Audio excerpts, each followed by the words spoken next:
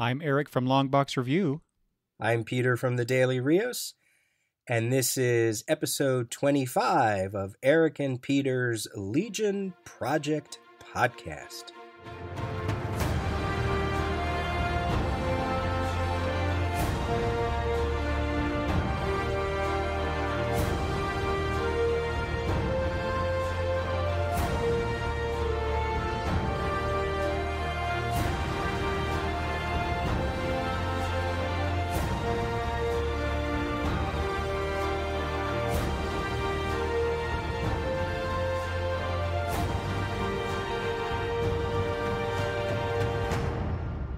Hey everyone, welcome back to the Legion Project Podcast.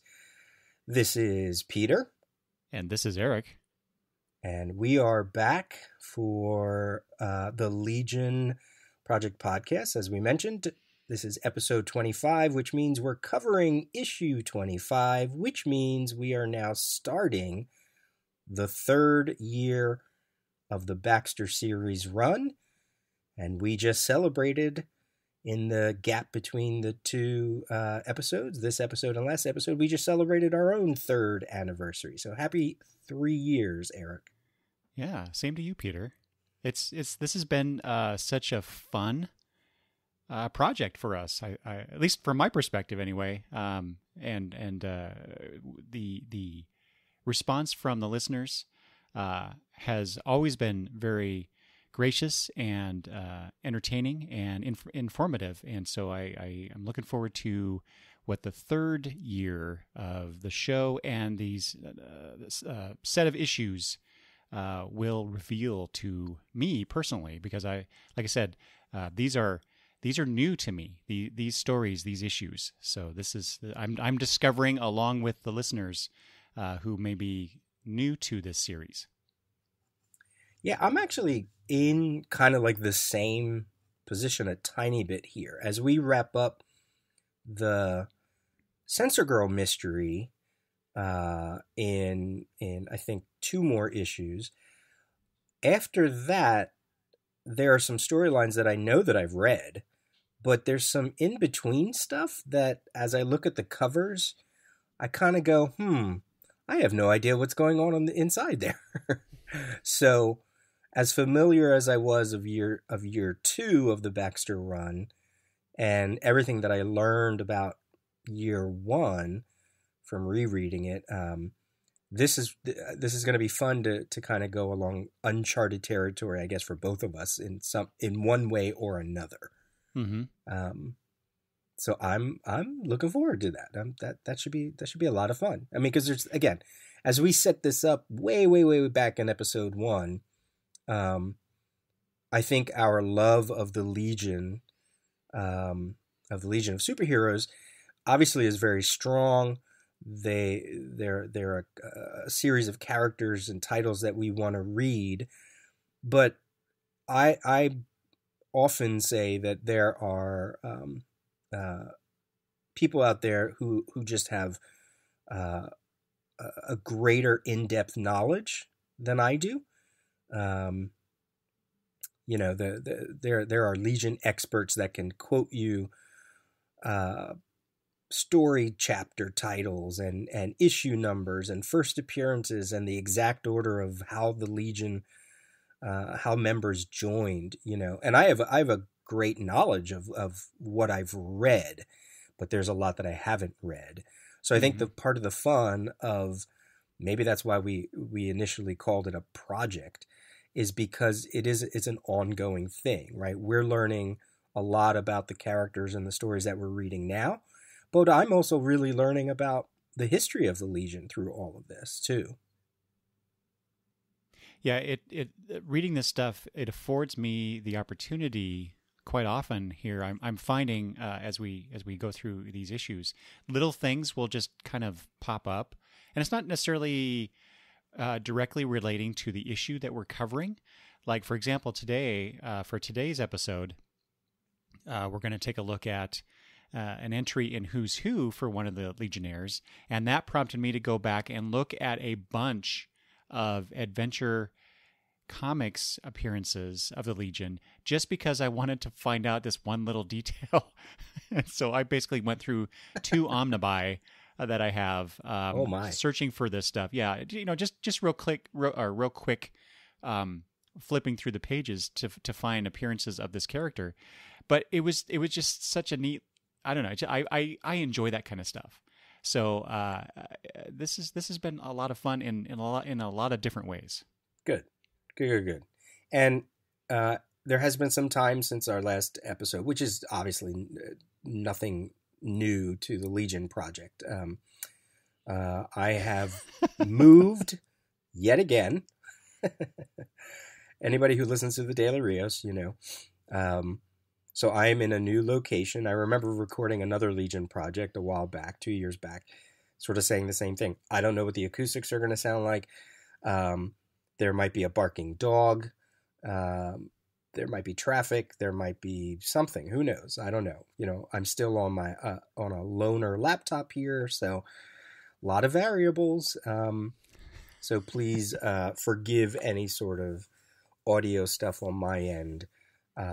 Still working all that stuff out, but at least we get a chance to sit here and talk, which is fun.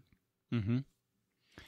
Yeah, and I feel like I need to apologize to some degree because part of the length of time between these episodes was I had a bike accident back in early September that delayed Peter and myself getting together to record this episode. So anyway, I talk about that on one of my Gutters episodes.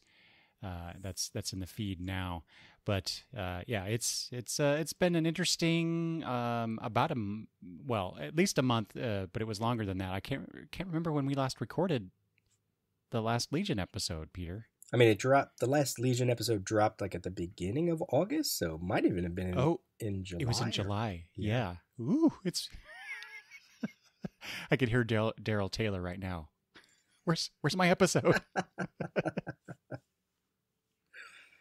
Daryl, and also one of the another listener on Twitter who's been really great, Chris Matthews, who posted a link to some really great Legion resource stuff, but also clamoring for this next episode. So we'll dedicate this one. We dedicated one for Daryl before. We'll dedicate this one to Chris. Chris is hankering for some Legion talk, as are we. Yeah. Believe me, I'm sure both Eric and I, we're right there with you. Mm-hmm. The only other preamble thing I have, just so we can get into the issue, is sometime around when San Diego had their Comic-Con at home set of videos on YouTube, we recorded an episode with George over at the Meanwhile at the podcast.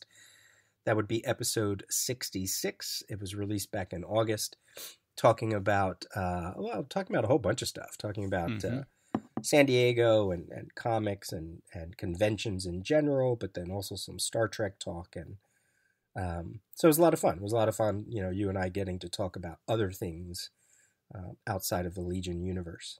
Yeah. And it's always fun to be able to play in, George's sandbox. Mm-hmm. So. Yeah, anytime I get to talk to my friends, my online friends, the people I only interact with online, and talk about my favorite things in life, I will jump at that chance. Shall we jump into Legion of Superheroes issue number 25? All right.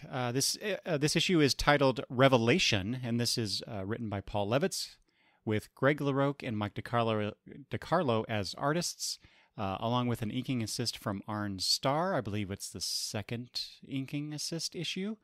John Costanza continues as letterer, Carl Gafford as colorist, and Karen Berger as editor, with a cover by Steve Liddell and Ed Hannigan. So, issue 25. The Emerald Empress addresses her new Fatal Five: Persuader, Flare, Caress, and another female member.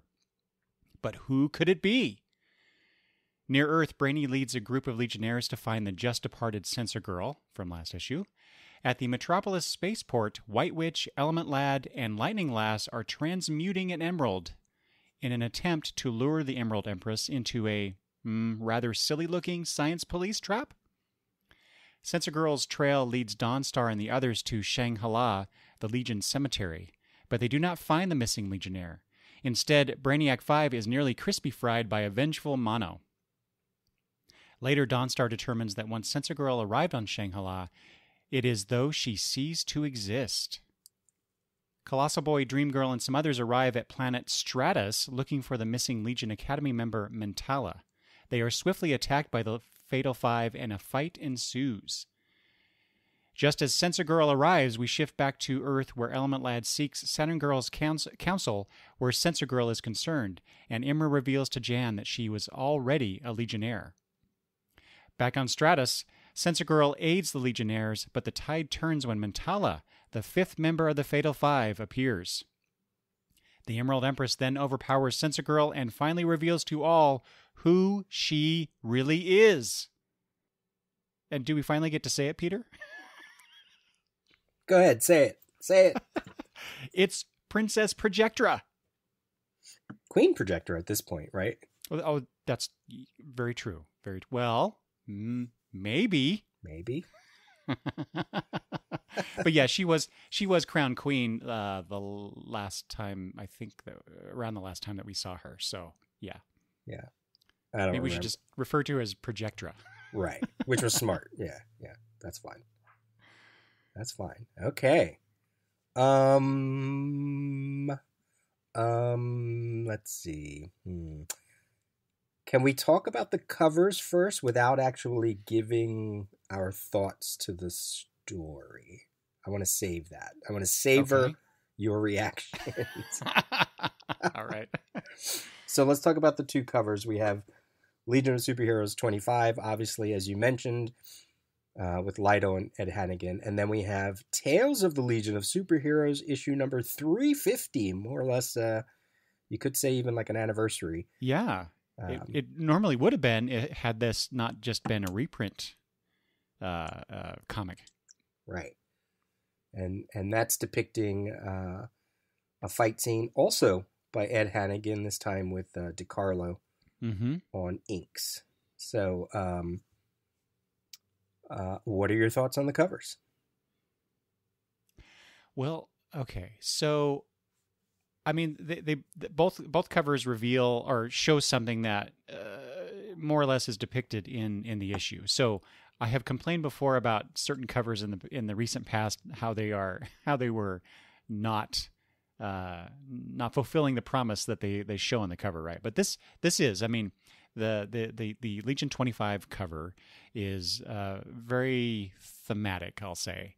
You know, we get a reveal. Well, we get an unmasking, I should say, of of Censor Girl. Now I'm gonna screw that up all the time. By the Emerald Empress, which is what happens in here, just not in the way it's depicted. But it's, you know, it's very stark in the with the black background and the spotlight. I mean, it's like I said, it's very thematic in the way that it's showing the events that occur here, and then you get the classic Legion floating head reactions that we've seen on many a Legion comic book cover. So I like that callback to you know, the past Legion lore, or what's a better word than lore, but and then just the enticement, the tease, if you will, of Censor Girl being unmasked on that cover. So I really, really like that. I mean, if I had been perusing the stands at the comic book shop back then, and I'm sure I did, you know, why I didn't buy this book, I don't know. Even up to this point, 3 years into the run, I'm like, why wasn't I buying this book? Because I didn't get the tail stuff either. So I think I just eventually dropped it at this point, Peter, which seems very weird to me. But that cover now to me just screams, you got to buy me. even without the text that's underneath the title there, the comic title, finally Sensor Girl revealed. Well, we don't need that actually. We see it, so I don't know why they put that on there. I'd like that I wonder if they obviously did this on purpose, that they kept Sensor Girl's hair yellow, blonde, mm-hmm. even though the mask is ripped off for that one last little. Yeah. Yeah. Oh, could it still be Supergirl? That's right. For any reader out there who was hoping among, that post-crisis that she still existed. And there's things about, I think what you said is right. The design of the cover, you got Ed Hannigan, right? And I don't know the complete history of Ed Hannigan, but I know when you get an Ed Hannigan cover, there's a design sense to it. Not that they're all familiar, just that I think Ed Hannigan was really good at cover design in the sense of grabbing your attention, putting the focus on a certain thing. Sometimes, it's not like when you see like a Sienkiewicz cover or a Perez cover and you're like, okay, that's a Perez cover. There's just something about, obviously Ed Hannigan's name is all over a bunch of DC titles. So I don't know if his title was like some kind of art director at the time or whatever. And then to get his name on Tales 350 and clearly depicting a scene that's inside the book, it's not necessary. Like, nothing really jumps out at me about 350. I certainly don't prefer it over issue 25.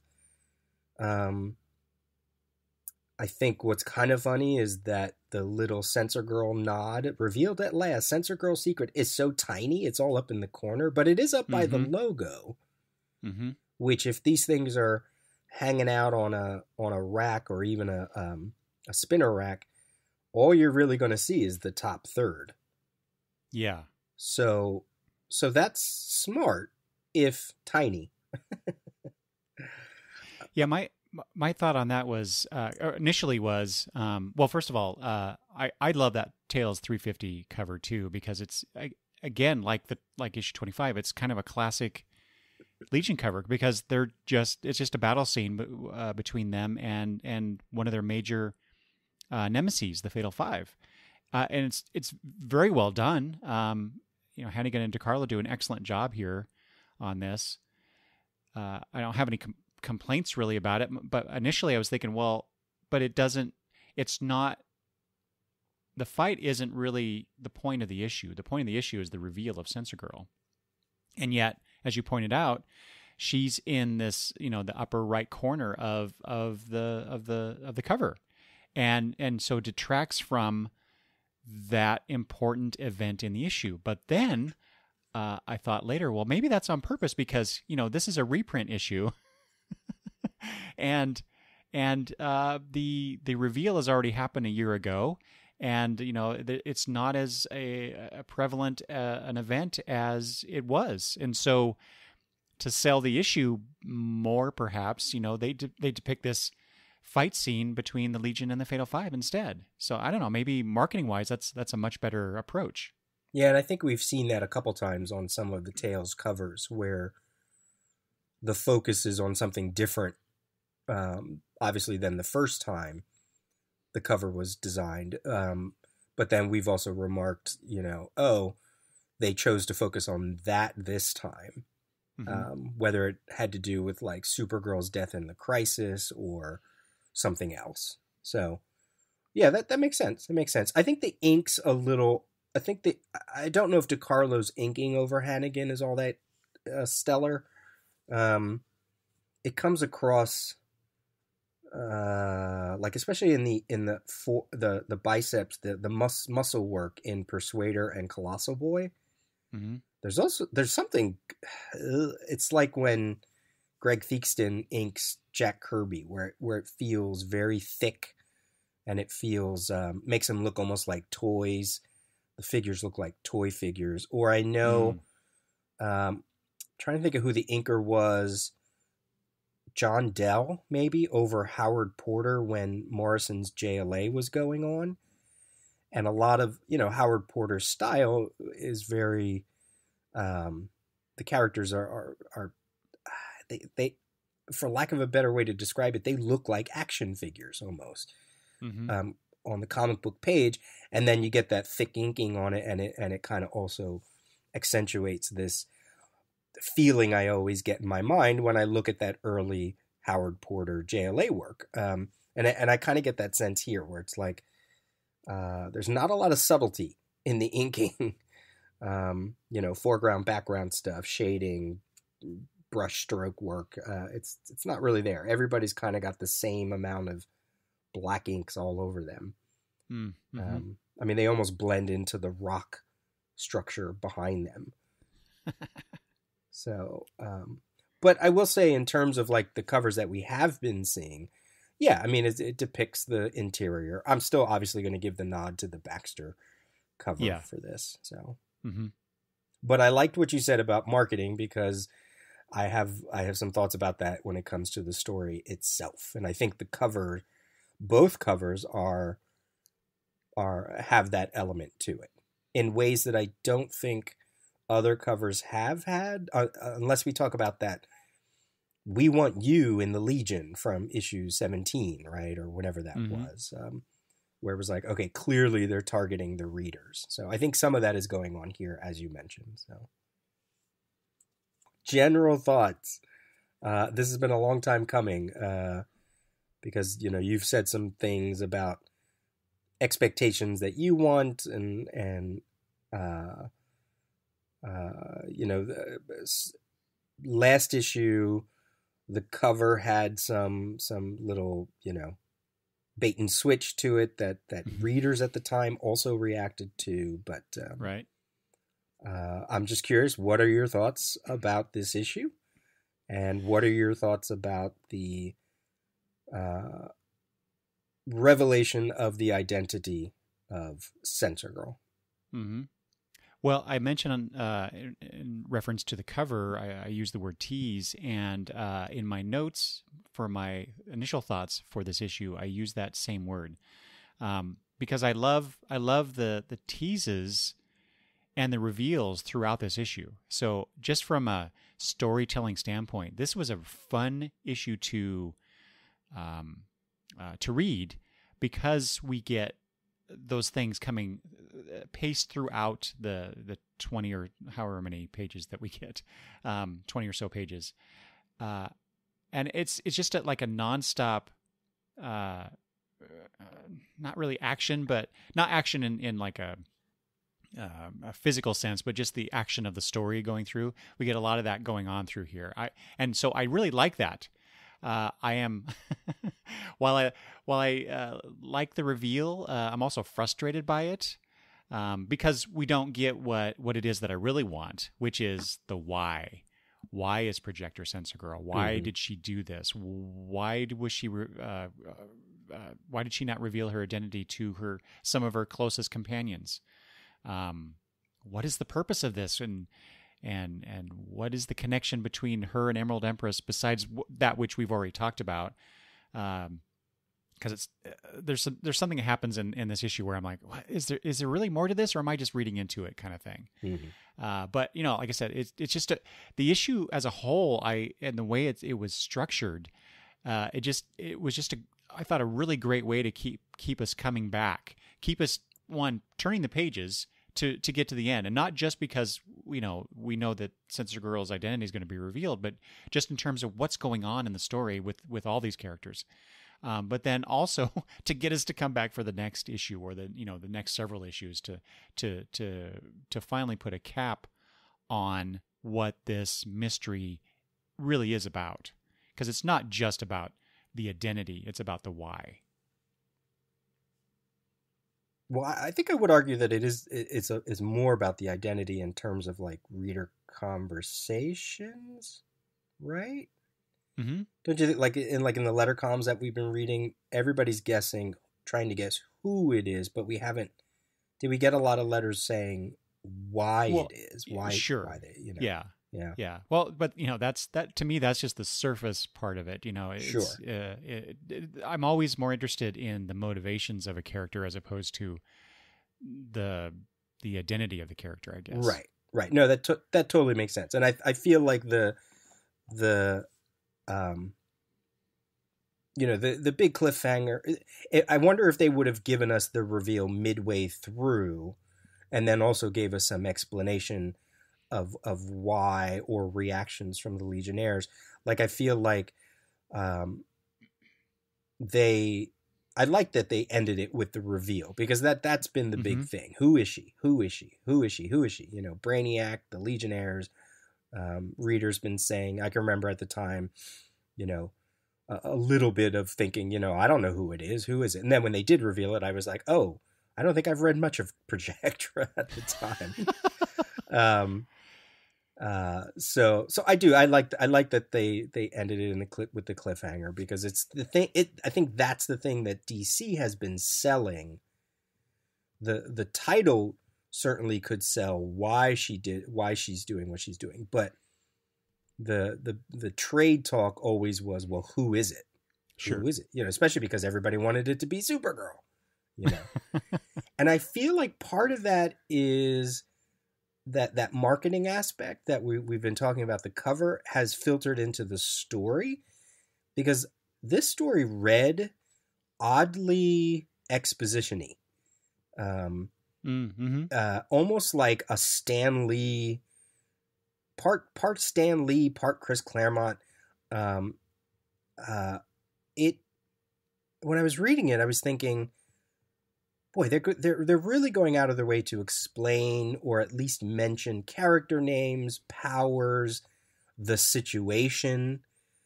And then it wasn't until about midway through the issue where I got a real good sense of what you were talking about, where things just were starting to ramp up, right? They were just starting to, oh, here we go. We're getting closer and closer to the Fatal Five. Oh, here comes Sensor Girl, and then it switches to another scene, and then we cut to Element Lad and Saturn Girl, where we get the reveal that she's been a Legionnaire before, which is something we knew from a Meanwhile column, but if you weren't reading it, you didn't know that. Then we go back to the fight. Oh, nope, the true traitor is Mentala. Like that. Midway through, it almost felt like I wanted to see it in a live action or cartoon, or you could just you could kind of hear the music building and the cuts and all that. So yeah, it was very cinematic. Yeah, I was a big fan of like rereading this, and I read this issue about 3 times before we recorded. The first bunch of pages, I wondered if they were constructed with the notion that they knew people were going to pick this up that probably maybe never read a Legion issue before it, because they knew that this was the revelation, the reveal at least, of the identity. Or maybe they came from last issue or something like that. So, you get the introduction of this new Fatal Five, and number one, they are all saying their name, or somebody else is saying their name, and they're all describing their powers. And I get it, they're doing it in front of a mystery character, but it all felt very Stan Lee, Mm-hmm. I'm the snow thrower because I throw snow.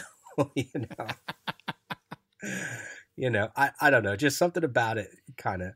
And then there was some stuff with like Brainiac 5 and some of the other Legionnaires, once again saying, oh, I think she's a fake. Oh, I think she's this. Oh, I think she's Supergirl's clone. Like, Levitz is just hitting all the beats that we've already seen over and over again.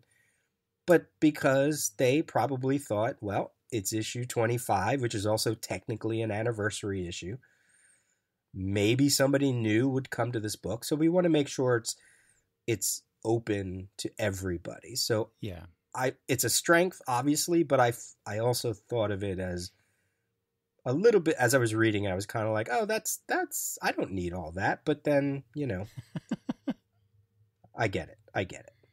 Do you think that the stuff that you're describing is uh, overpowering or clunky or. I found it clunky, but also dry. Mm, I found it almost static, like they're almost robotic in the way they were talking, like not yeah. that usual deep Paul Levitz. Not that he gets super deep, but like we've been enjoying Levitz's dialogue, his story. Like he can convey emotion, he can convey how these characters talk to each other, so it feels like they're friends. And there was just stuff like, here's this person talking because they need to get this information out.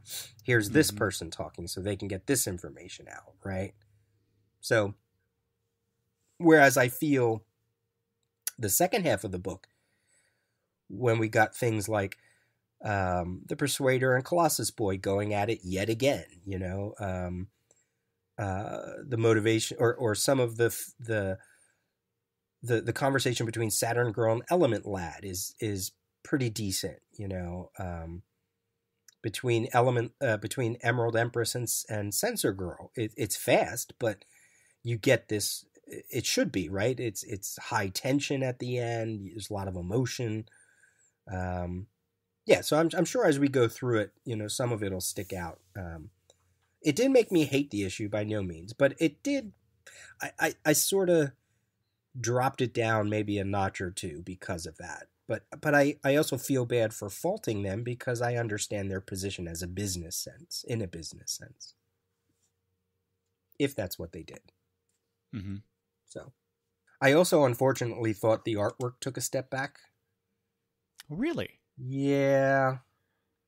I forget what issue it was that I really liked. There were a couple splash pages of like Emerald Empress and it might have even been last issue. Mm-hmm. There's a few things in here that I don't know if it was because there's so much script, there's so many different scenes, that maybe LaRocque, it's almost like you don't ever get to live in a sequence long enough to really get your pencil around figures and backgrounds because, here they are on Earth. Oh, here they are on Emerald Empress's planet. Oh, here they are on Shanghala. Here they are. You know what I mean? Like he kept having to bounce. And it's like, ugh, I got to do another background, and I feel like the two reveals, not the last one, not the cliffhanger, two other ones. The reveal of Mentala and the reveal of Sensor Girl, in where Emerald Empress is like, here comes the final player or whatever. And it's like, and it's just like the Ed Hannigan cover for 350, Tales 350, where Sensor Girl's like way in the back. She's just a small little flying towards Colossal Boy, and maybe that's purposeful, maybe, so that it is a page. Well, there is a page turn after it, but maybe it's not so big because, well, she's not joining the Fatal Five, right? Like it almost feels like the story is setting it up to be. So I don't know. There's just a couple things in there, art wise, that I was like, ooh, okay. I don't like that. Well, I would agree with you that there were some spots that I also had a similar reaction to. But it's funny because I actually quite enjoyed the art overall in this issue. And I thought that because in the Legion Companion book, in the LaRocque interview, he talks about how... Here, I have to find my notes here on this. LaRocque commented that Paul Levitz was starting to give him looser scripts to play with, and that made me think, well, is this the point that Paul Levitz was kind of letting go of the reins a little bit and letting LaRocque play around on the page, because we get a lot of panel breaking images to where, things that happen in one panel are actually overlapping into the other panels. we got. I thought we got a lot of different close up versus what's the opposite of close up, Peter? Like faraway shots. The faraway shots.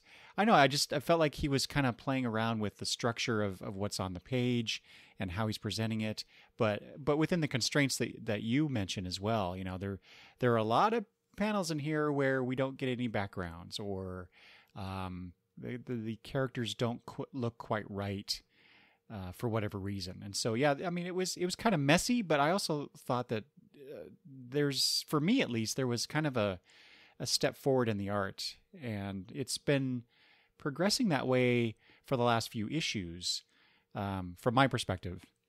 Right. Where I'm getting, or maybe I'm just getting more comfortable with LaRocque and his interpretation of these characters.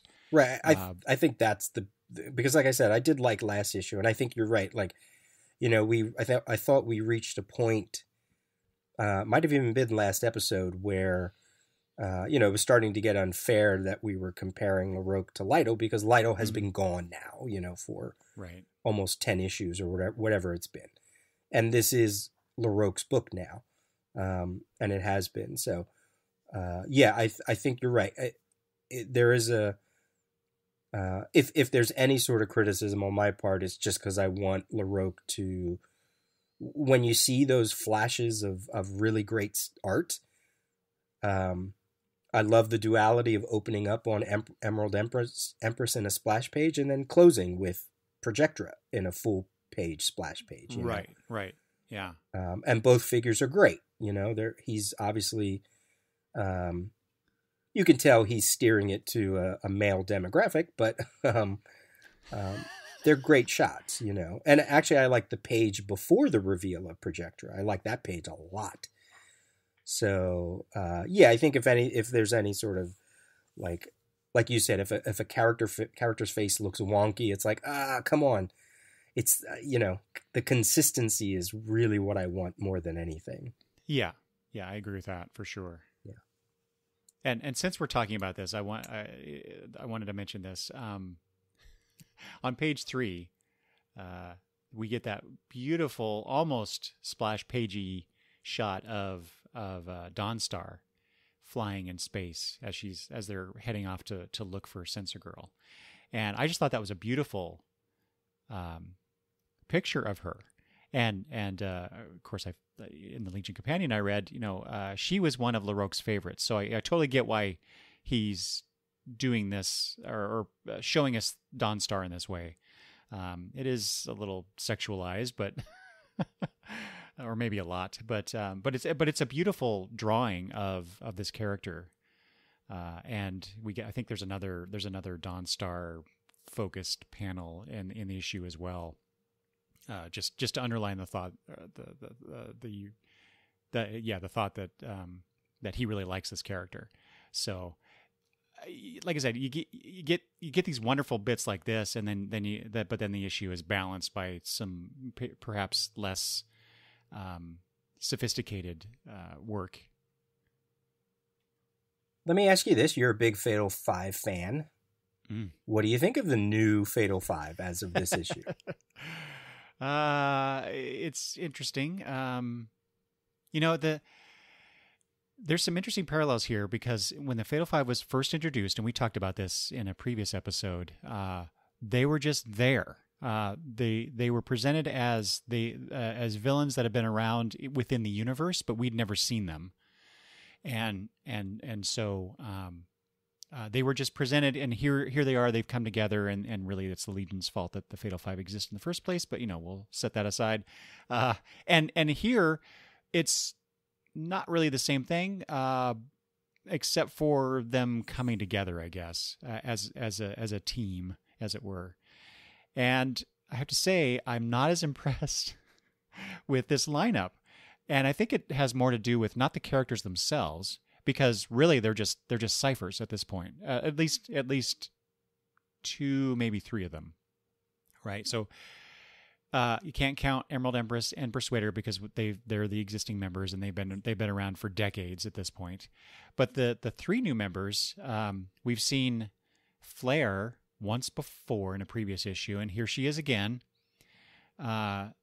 and then we get new member Caress, right? And this is what I thought, like you were mentioning, the kind of clunkiness of some of the stuff in the issue, and this is one of those things where, you know, she's she's just introduced. Hey, you're Caress. If I'm the fourth, I care not who is fifth, Flare. And then a little bit later, as she's introducing herself to the fifth member, save your posturing for enemies, mistress. You promised great wealth and power, and my acid touch is ready to seize both. So it like you said, it's just it's very expositional. It's, hey, I'm Caress and I have acid powers. I guess what I object to those two characters in particular is all they care about is, well, Caress says wealth and power, and Flare just seems to be going along with it. I can't remember from the last two. She was stealing something. She was stealing a ship. Mm-hmm. And for that reason, Empress was impressed by her and invited her to join the team. But all she is shown, all she is shown as doing here is just going along with whatever Empress is saying. Which I don't necessarily want to get into this, but that seems counter to the character that I've seen in that previous issue. She doesn't seem like that kind of a person that would just go along with Empress. But that's neither here nor there, because we haven't been given enough of these characters. And yes, I think I'm being unfair here, because these are the introductions of these characters, more or less. I don't know. They in the battle with the Legionnaires, they function. I guess I was gonna say they function well enough as a team, but they really aren't. Actually, I don't know if we want to jump into that, but they're very much individuals in a group setting reacting to the event. So I'll just leave it at that, and we can get into the details later if you want. Yeah, no, I think you're right. Like it especially because Mentala just joins. Well, I mean, that's who they're talking to in those first pages, obviously, right? Mm-hmm. They're talking, mm-hmm. Although you're supposed to think that it's Censor Girl, and then Mentala pops up, and obviously, you know, it's not like they probably did a lot of training. Right.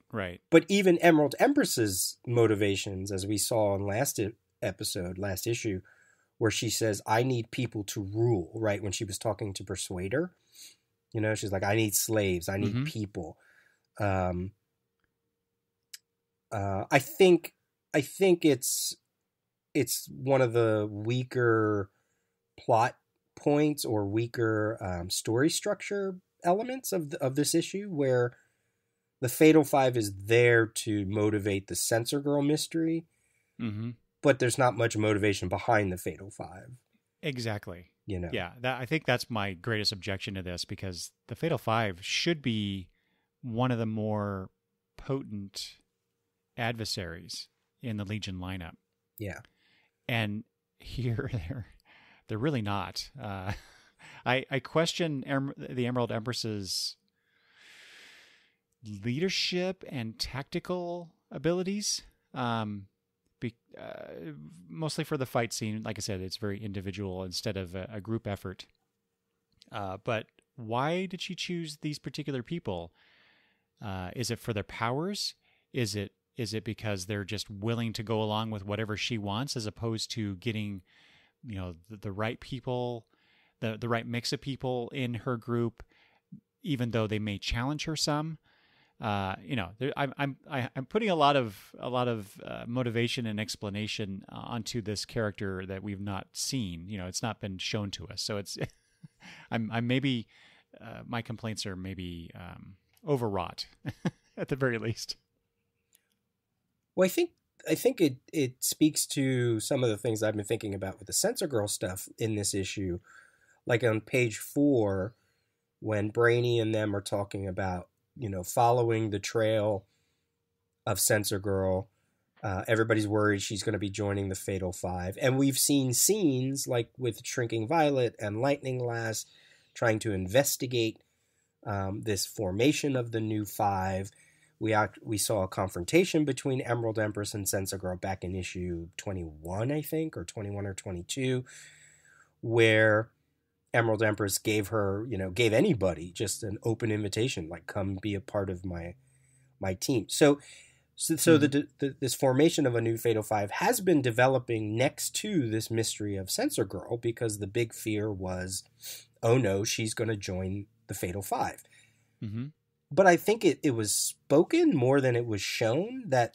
Yes. Yeah, like even in that page 4, I wrote here, everybody's just assuming that she's going to join the Fatal Five, but why? It's not like she was evil towards the Legion. She just had a secret, and she was just mysterious, but she wasn't mysterious in a bad way. She was helping them out in their missions. She was obviously very knowledgeable about science.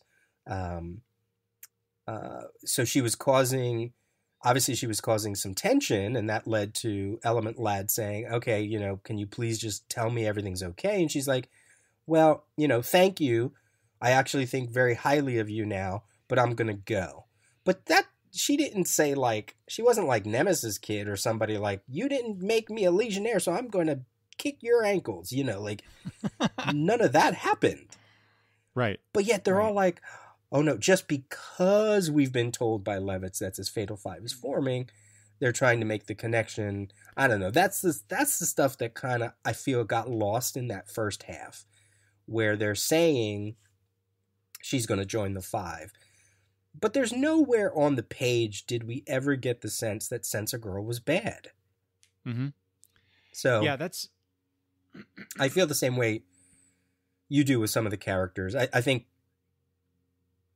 we're too far along into Legion history and Legion comics by this point to get a character like Caress, who was only about acid, and kind of go, really? Like, we already had, unless they're trying to do a mono thing, but it's like we already had mono. Yeah, I was going to point that out too. It's exactly it. Yeah, it's like a replacement. Yeah.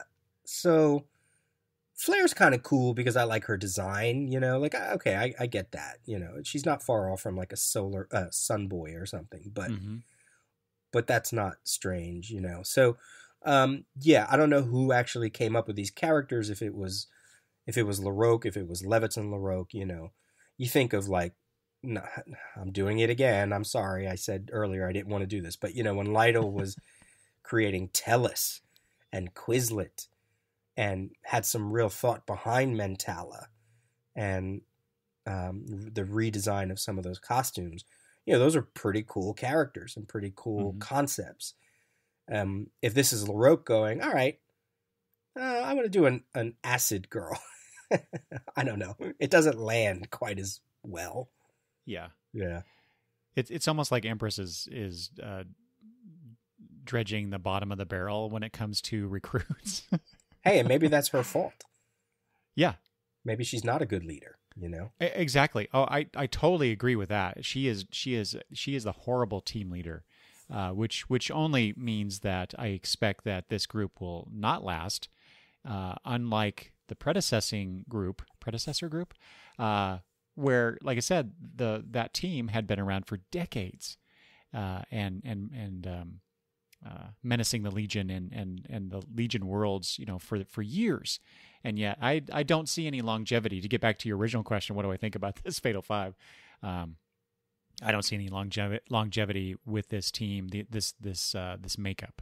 So I fully anticipate down the road that we'll get a return of Thurok and Mano and Validus at some stage, and the old Fatal Five will be back with a vengeance on some cover down the road.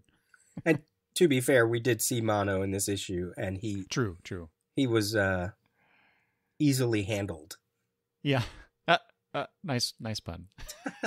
I didn't even mean that. But there, in that, when the team is on Shanghala and Mano just happens to be there,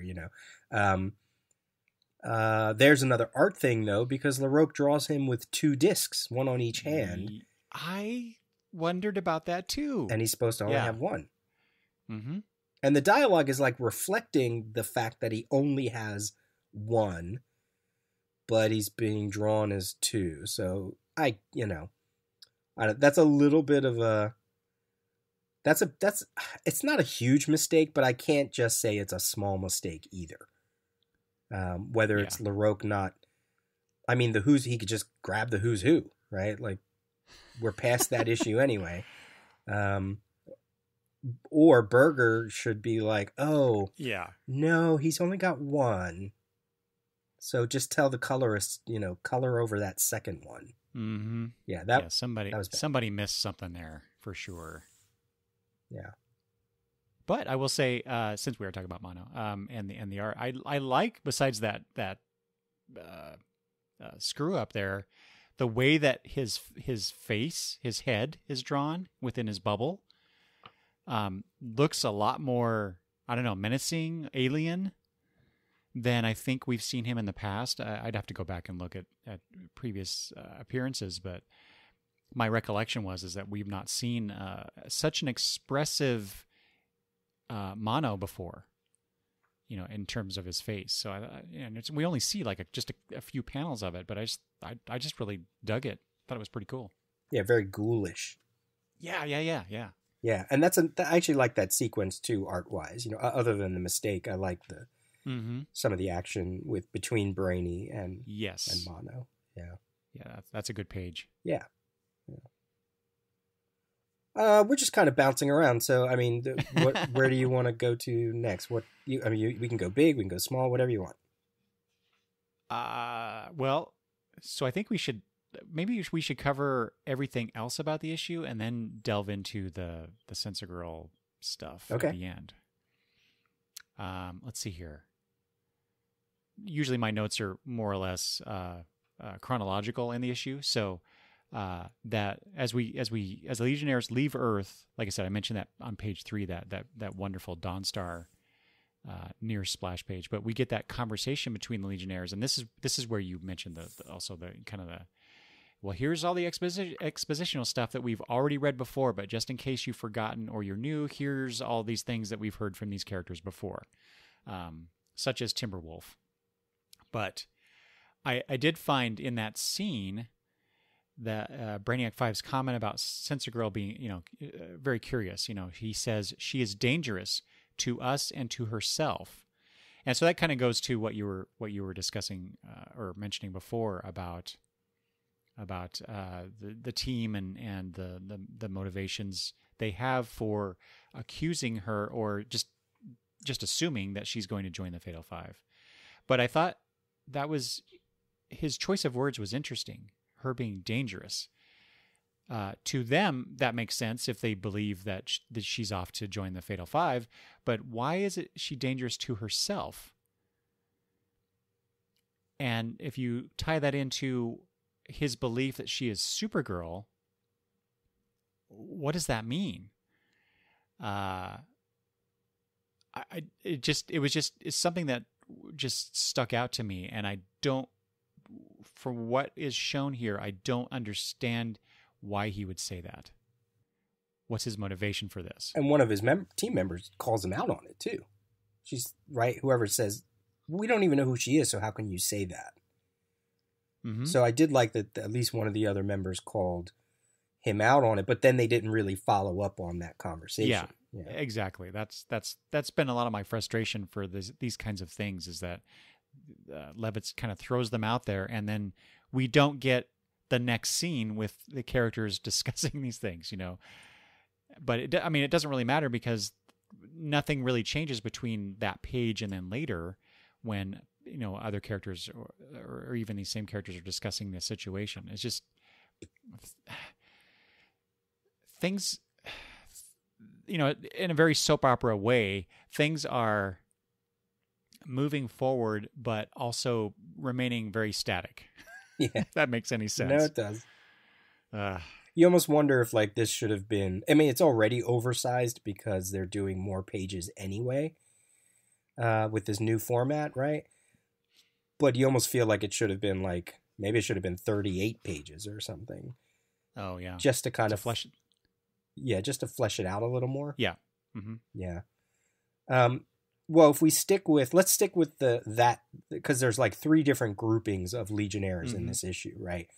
So, and this is the one that's following Sensor Girl's trail, led by Brainiac 5, Deputy Leader, but also the one that we've been following closely anyway in some previous issues. And you sort of just hit on, you already hit on where his motivations are. He just wants this information. It's one of the lines, it's one of the little notes that I have for myself from a statement you said in one of our previous episodes. What the reaction of Brainiac 5, what is that going to be like? Now, we clearly didn't get that this issue. Mm-hmm. But for some reason, when he learns that Ultra Boy was able to see into her costume and nothing was there, is that the scene where he gets or is it the next one? Yeah. Yeah. Yeah. No, it's that one. Yeah. He says empty, but that's not possible. And he's very confused. Right. And then when they go to Shanghala and they Dawnstar finds out that, that's where the trail led, but then it simply vanishes. And then he says, of course, what a fool I've been. So you almost get the notion that he knows. Yes. Okay. I'm like, all right, well, why? Why does he get the notion, if he does know that it's Projectra, mm-hmm. outside of, I don't know, it was just an illusion they were following? It was a fake trail? I don't think it was, because it makes sense that if they were following Sensor Girl to Shanghala, she's visiting Karate Kid, right? Because that's one of the panels that we got in that Mon-El issue, in issue 23, where she's in the Hall of Dead Heroes looking at Karate Kid. So I'm curious this is something I guess we're going to have to wait until next issue to see if it actually plays out. But is that all it is? Unless is that all it is? It's just that she was a phantom, an illusion, and that's what they were following. So he's like, oh, right, there's only one Legionnaire he wouldn't even know it was a Legionnaire. Exactly. That's the problem I have with that supposition, is because, he lives in a universe where there are at least 25 individuals who have these special abilities, but it's filled with a United Planets that has worlds of people that have special abilities. So, yeah, given the clues that we have been presented, it seems I guess in my notes I had it's very Holmesian, the way that Brainiac 5 goes from surprise at this detail, this clue, to just a little bit later there's another event, and that leads him to automatically know know the identity of Sensor Girl. I think the author is playing a little fast and loose with the clues at this point, and Brainiac 5 is kind of like I said, the Holmesian character here. And this is just a personal thing. I always hated that bit where the detective just pulls the answer out of the ether, and then we get the reveal of, well, based on this and this and this, this makes sense. But as of now, it doesn't make sense, and so I automatically react negatively to things like that. The only thing I could maybe think is, okay, he does have superior intelligence. Sure. And he, like a mentat, he's putting it all together. The idea, the notion that she has a globe of a destroyed planet, or a planet that's no longer there. She affects the senses. I'm throwing this out, and I hope that this isn't residual memory, but I'm also wondering if this notion of this character being able to travel so far and then just disappearing, did she steal the technology that Zamir created to teleport Orando in the first 5 issues? Because she did make her planet disappear again. Right? She told the Legion, go away. I'm taking my planet to another. or it was assumed that the planet, it didn't go back to our space. It kind of just went away, right? I think. Mm-hmm. So yeah, that's what I recall as well. did she incorporate that technology into her being? I don't know. I can't remember. I don't remember the next couple issues.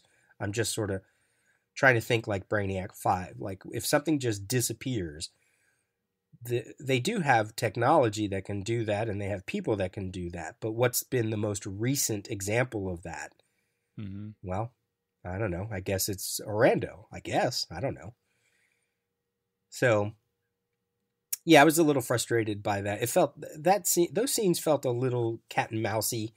You got a mention, like you said, between Dawnstar and Wildfire, just to make sure that everybody knows that there's tension between those characters. I did like the little bit where Brainiac stops at Invisible Kid's tomb.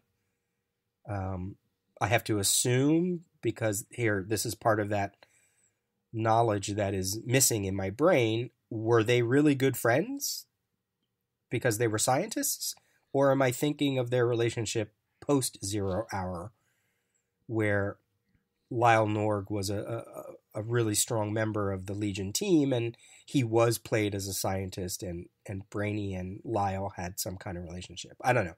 Mm-hmm. I didn't know if you had any thoughts to that. I don't know specifically, but I kind of think that this is a retroactive situation where Levitz is extrapolating this friendship based on their scientific pursuits. Right. So, I mean, I love that little detail, even if it hasn't been earned throughout the Legion stories through the years. But it sounds like they picked up on that in later incarnations of the Legion. So that would be nice to read once I get to those too. And then there's a small little sequence with yet another team where they're creating this giant emerald. Oh boy! In hopes of using it to find Emerald Empress. To find or lure her. Oh, either way, it wasn't my favorite sequence in the book. Yeah, I didn't get that at all. It was just like, what is she? Do they think the Emerald Empress is like the equivalent of a moth to a flame, and this emerald is that? I just like, what is this? I guess because they were trying to recreate the energies. That's why I was like thinking they're just trying to give the science police something that could act like a homing device or something. Oh, okay. Maybe, 'cause, I mean, they do load it up onto the ship. I don't know. There's something missing here, and boy, if they don't give us something this next issue, I'm gonna be really irritated about this scene. Yeah, I don't know if they do. I thought it was just Levitz's way of going, White Witch needs to do something. She hasn't done something in a while. Yeah. And block, or his favorite, Lightning Lash. She's got to do something in the issue. So here she is energizing this thing. Right. I even did think though, Peter, that, maybe this is a lure by why would they make a giant emerald as opposed to this? But, maybe it's supposed to suggest another Emerald Eye of Ekron that would lure her to them because of the energies. I don't know.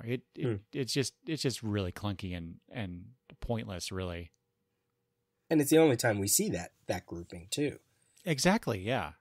Yeah, and I think some of the artwork here too this is where I was reacting to some of the artwork, like Block lifting that emerald is not strong, and he just putting it onto like two little hooks on the front of a ship. Like I felt like it's the 30th century. That should be a little bit more interesting in its connection.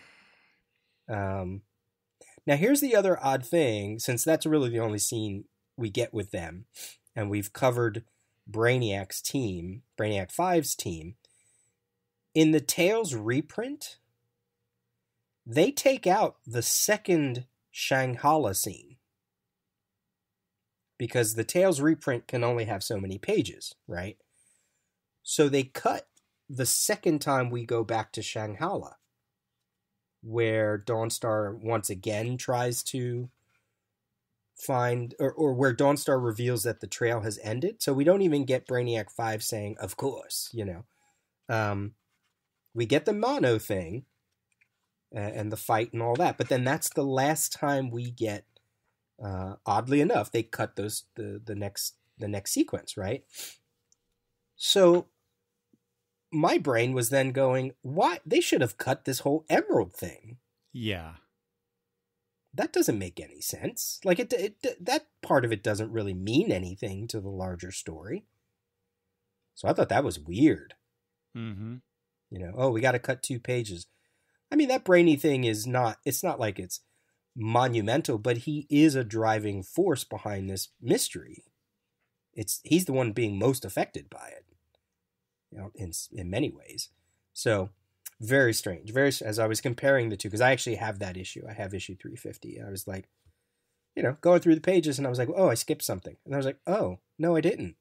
They cut that sequence. Weird. Well, a page they didn't cut, and the reason I'm bringing this up is I totally forgot to mention this in the synopsis. It was a blink and you miss it page, maybe, but we get the scene here at the meta complex, where Ron Vidar is supposedly recuperating, and one of the doctors, it's revealed to us that he's under the sway of Universo. So I just want to make sure, just in the interest of completion, I wanted to mention that little bit that's just tossed in here to remind us, hey, there's this other plot that's going on. Yeah, and if I put on my editor hat, it's kind of weird because we saw Ron Vidar in the Legionnaires 3 miniseries. He was wide awake. Because remember, they went to him to go get a time cube. Right. Right, and then we get that scene with Saturn Girl, and Element Lad mentions their little adventure. Yeah, but if he's in a coma here, see what I'm saying? He's the timeline. Ron's timeline is all wonky. Yeah. Yeah. Well, I guess it depends on how much time has passed between Legionnaires 3 and this issue, or the story where he got hit. Yeah. Oh, that's true. Right. Yeah. Which was what, 2 issues ago? Might have been more. I think it was like 2021 or 22. Okay. Because then I also have in my notes that in 22 they were visiting him and he was awake. And now he's back in, unless it's the doctor messing around with, Oh, I see. Yeah. Mm-hmm. Yeah. So it's a little bit of confusion going on of like, how severe is this injury that Ron Vidar is supposed to have? Unless it is, I wrote here, Dr. Fauci, Dr. Fashir. Is he messing around with his recovery, which is true, which is obvious. Yeah. Yeah, like there's another page they could have cut out of the tale. Yep. More than the other one. So, let's do the third team. Yeah, the Stratus team. Yeah. So this is the group that manages to actually deduce a connection between Mentala and Emerald Empress, and just happens to go follow a lead for Mentala, and it leads him to the Fatal Five. I'm a little confused with last issue, the Fatal Five. They were on a different planet, but also kind of had the same thing where it was all like wealthy estates, but it was called something else, like Starshire or something like that. And now we're at Strata. Minor point, but some of the design element looked the same, so I got confused. But anyway. Yeah. But we got a couple things here, a couple scenes with Tellus, a thing on Titan. And like I said, this is the group that actually confronts them. Do you have any thoughts about this little section of teammates? Not that much. I did like how Colossal Boy, who, if I remember correctly, was a science police officer or a candidate before he joined the Legion. And so I like how he's kind of leading the investigation with this group. And he's pushing to, because there's that interesting scene between him and Dream Girl, or this bit between them, where she says, may I remind you, Element Lad reluctantly let you come here, Colossal Boy, and only because we were dropping the Restorer on Titan for treatment anyway. He may not, and then he interrupts her. I'll talk him into clearing another trip. And he's like, come on. But it's I like I said, I liked seeing Colossal Boy be more than just, the big guy that is usually just shown overpowering his opponents, or not, as probably more often not. He's got this training, he's got this history, and more importantly, kind of the interest in being a detective, so to speak. Yeah. Because the resident detective, Chameleon Boy, is pretty much out of action when it comes to this whole thing, other than the little discussion he has with Element Lad. Mm-hmm. But that's more, like you said before, expositional, and throwing us some tidbits that we've already been privy to.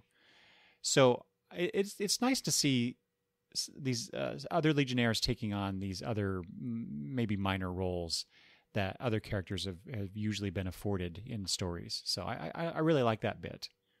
And then, like I said, that thing between him and Dream Girl, it's like Dream Girl always has come across to me as, at least in recent issues, as someone who doesn't mind bucking the system and going her own way. And yet she is the voice of, I don't know, the establishment in this scene. It was weird to see that. It seems a little incongruous to what we've been shown about her before. And so here I'm extrapolating. She just thinks this is a waste of time, and she just wants to get back home for some reason. I don't know. I wrote that in my notes too. Like, where's her impulse? Why is she following rules and regulations at this point? The only thing I could sort of think is it wasn't her idea. Yeah, exactly. I think that is a very good extrapolation there. Yeah.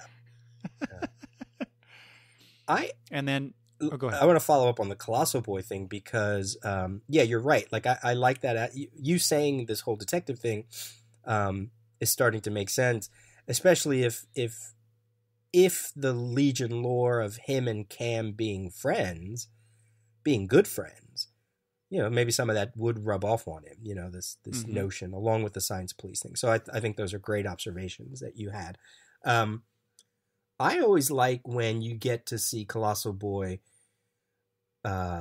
use his powers in such an offensive way, where he's just, you should be afraid of Colossal Boy, right? Oh, yeah.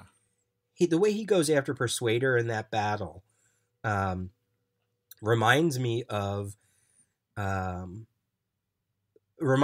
issue where they find out that Shrinking Violet had been kidnapped and replaced. And there's a sequence where they go after her, where she's in like a med tank or something like that. And Colossal Boy is he's like ripping through the floor and punching walls. And I think one of the Legionnaires is like, somebody better calm him down because he's mad. Mm-hmm. And you almost get the sense that he probably is growing bigger than he ever has before. And then, of course, there's the battle that he had with Duplicate Boy over Shrinking Violet, who wasn't really Shrinking Violet at the time. That was from some earlier issues. Like, when he comes a-knocking and starts growing and is going to step on you and punch you and swipe that big... Like, yeah, that should be scary. That should be scary. So he gets a little bit of a spotlight here, which is nice. Or at least he gets some action. Whereas you get someone like Starboy, who's barely done anything in this entire volume, and is just part of that one sequence that doesn't make sense anyway, But it's nice to see at least Levitt's focusing on someone else. Mm-hmm. Exactly. Maybe that's what I'm reacting to in part because I feel like we've been getting, the spotlight on a lot of the same characters throughout the various stories or plot lines that have been going on. Mm-hmm. And Colossal Boy is this nice, refreshing little change in this. The other thing I liked about the sequence on Titan is in that narration box where they talk about, well, first of all, whoever thought we would get another mention of the Restorer? I mean, wow. I'm surprised. Color me surprised about that. So in the narration, they say, you get the notion that when mentalists, when people from Titan go off-world, they have to stay in constant sort of communication, which is what the Legion team is trying to go after, these discs that have some kind of connection to Mentala or to all Titans, but that they have to pay back some of what they earn to whatever institute that is that they learn from. I just thought that was an interesting little, Paul Levitzson kind of exploration into a planet, into a society that makes them different from ours, or some kind of like mirror to what maybe Levitz thinks our society should do, or I don't know. I just thought that was really interesting. And then you get that quote underneath it, think twice because you never know who's listening the first time or whatever. Yeah. Like, those are great. I really like those caption boxes. Yes, exactly. That's one of the things I've always loved about, I think I've mentioned this before about like the Encyclopedia Galactica entries that we get or other things like this that we're seeing. It's a nice little, just a little tidbit that better defines or introduces ideas it just makes this universe feel a lot more lived in or encompassing or just different. And yeah, I totally agree. It's great little bits of information that we get there, and is much better in terms of expositional knowledge than some of the dialogue that we're getting in this issue. Yeah. Plus the other thing too, I think it helps to fight the notion that, Saturn Girl is a blonde white woman, right? Oh, but really she's also from Titan. And they do have some alien, quote unquote, alien aspects to them. Things that maybe we don't understand. Like, what is it like to live with telepathy? A whole society who has telepathy, right? Mm-hmm. And we get elements of that when it comes to, say, Polar Boy even kind of talks about it later too, where he's like, oh, hey, tell us if you like that, you should come out to the, what do they call them? The outer worlds or whatever. The colony worlds. That's right. It's like, yeah, he mentions the colony worlds. And that's something that they would play around with, like in around 0 Hour or before with the Valor series, where all of those people, any planet that everybody shares a power is probably a colony world from Earth, because their metagene kicked in, or I don't know, whatever. I forget what the whole story is behind the Valor series, but yeah, that he seeded all these planets. So I like that. It kind of makes them alien, quote unquote alien, when really they just look like they could all be from Earth anyway. Yeah. Yeah. So it's good. So those little dialogue things, like you mentioned, that's the Levitt stuff that I like, and that was missing a lot from some of those early pages. But it's good that we just got a few things, especially with Polar Boy. Like when he goes racing into the battle, he's one of those characters that we haven't seen much of either, outside of his introduction as a member. But what was nice was, even though they're like, hey, don't do that, it's the Fatal Five, he's like, oh, no, I'm cool. I'm just going to engage. I know you're coming. Believe me, I'm not doing this by myself.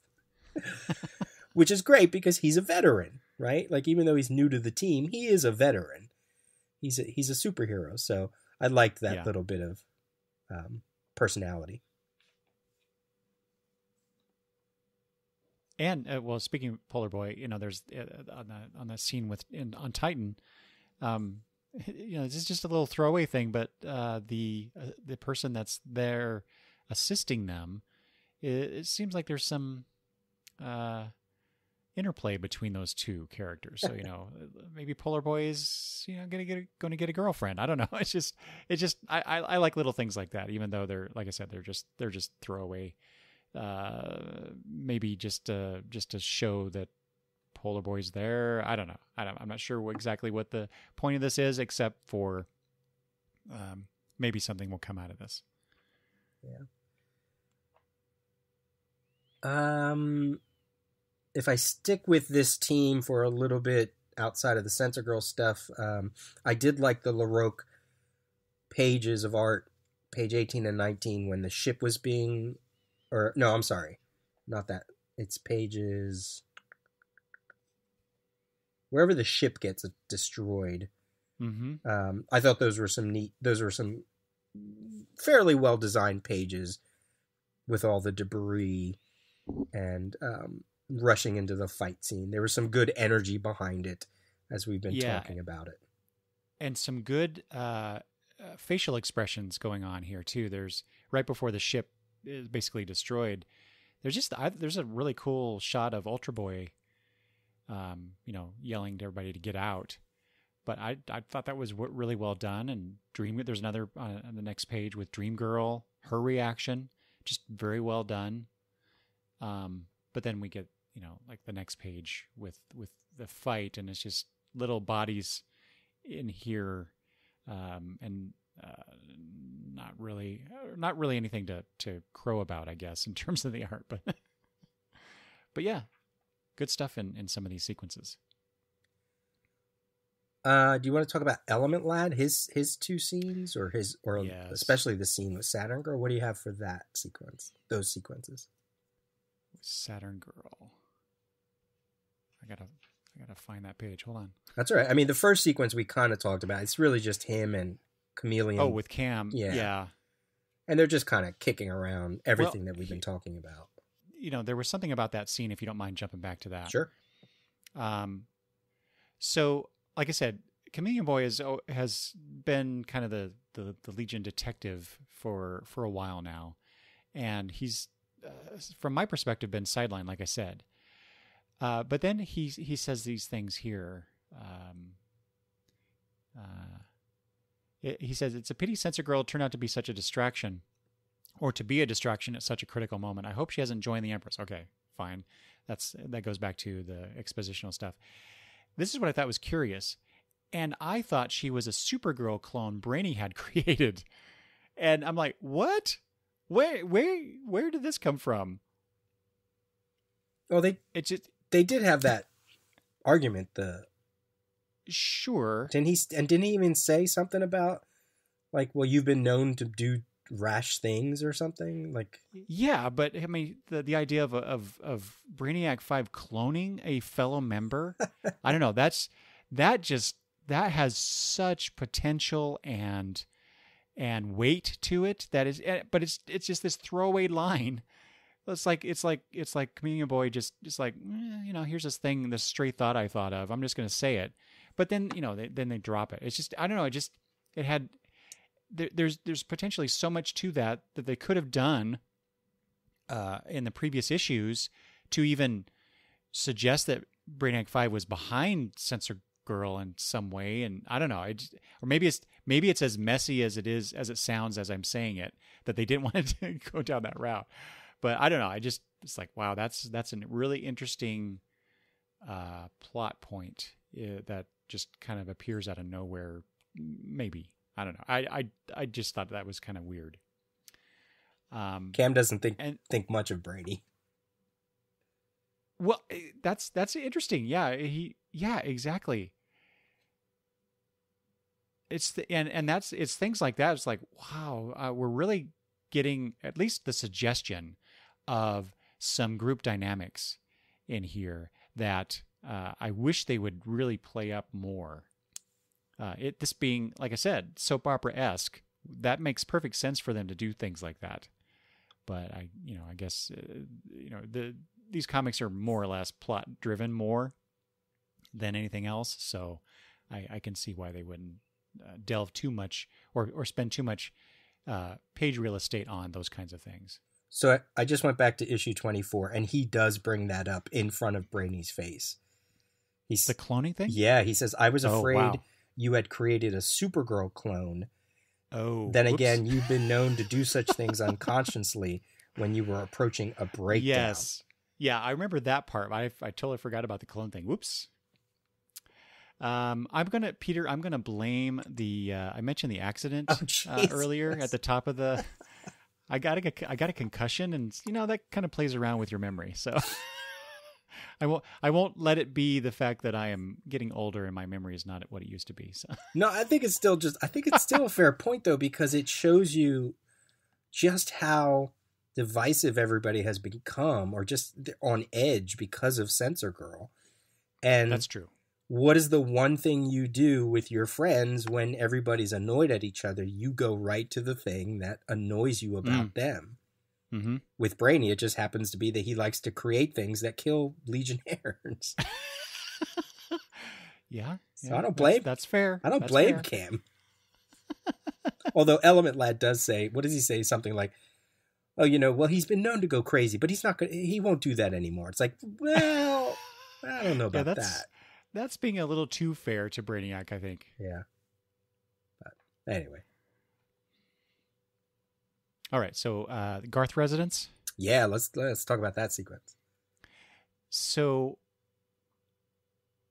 well, the first thing I put in my notes was, there's a Legionnaires 3 reference. So you get, even though maybe the timeline might be a little wonky, like you suggested earlier, I like that little bit of, hey, we're tying this to this other series, even though it's oblique. It's it's not like they put in an editor's note, hey, go read Legionnaires 3. But I like that. We already touched on the clue drop that Imra gives us about she was already a Legionnaire. I thought, well, the other thing about this scene I thought was really interesting, but has nothing to do really with the plot of this issue, is how much.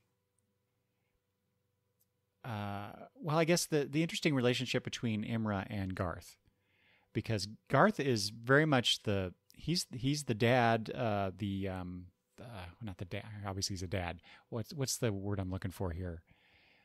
Parent. He seems to be, the parent. Yeah, he seems to be taking care of Graham a lot, or I don't know. He seems very comfortable in this role, and Element Lad comes to talk to them, but it's Imra that he's focused on, and she. I don't know. I put in my notes that she seems to wear the pants in the family, and I realize that's a bit sexist, but anyway, but she is definitely the elder statesman of the two between her and her husband, and I really like that dynamic. And granted, she was a longtime Legion leader early on, and she's the one that vouched for Censor Girl when she came to join the Legion. Right. It's all on of her this shoulders. totally. Yeah, it all makes sense in regards to that. I just really liked that she has this role in the Legion now that she has, and that Element Lad is getting her counsel on this thing. So I just like that dynamic.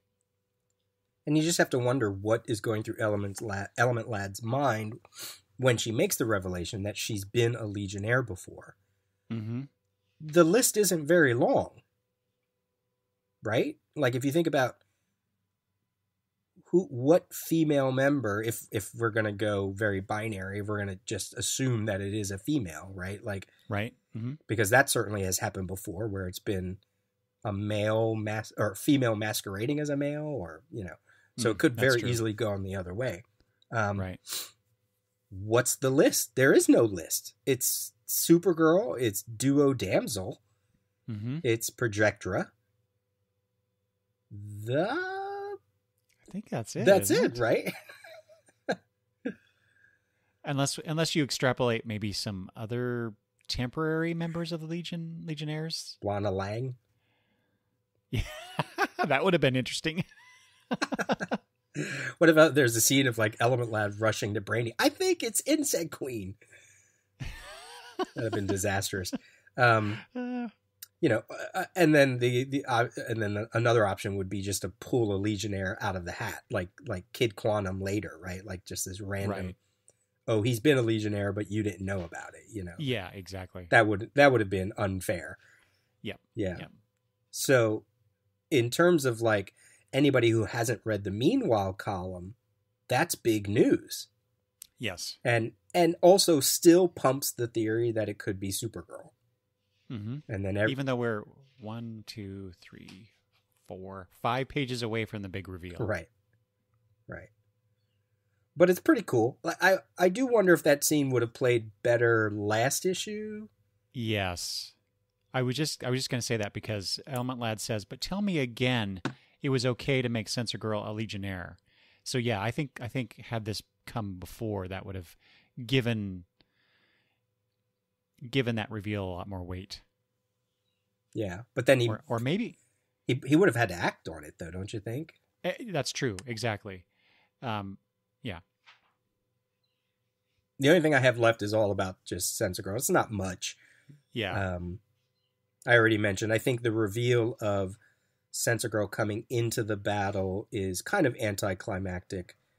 And the reveal of Mentala being the 5th Fatal 5 member, which sort of makes sense given everything. She disappeared from the academy.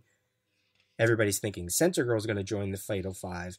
I think there might have been a mention last issue that Mentala could also join the Fatal 5. Or maybe that, that when Wildfire and them went to go visit the Legion Academy. But her entrance into the battle also felt a little anticlimactic. I mean, the buildup of her shrinking Colossal Boy down is cool. Yeah. But I would have liked to have seen a shot of her, like a different shot of her, of like, a little more. I don't mean this, more of a heroic pose type situation. Mm-hmm. Yeah, yeah. Especially since on page 2, it's built. It's like, oh, who's this? Whose shadow are we seeing here? That and the 4 members of the Fatal 5. Who are they talking to? And then we get that reveal here later in the issue, which is, like you said, it's not it's not the most profound in it, but yeah. I have some smaller notes, real quick. Empress calling Tellus a monster, which says a lot about her. Mm-hmm. There again, we're in a utopia, supposedly, but obviously there's still people, and just Censor Girl showing that she's not a traitor right away, like I feel bad for her in some ways because some Legionnaires were so quick to write her off because of her quote unquote actions. Not her actions, but what they deemed to be her actions or her personality.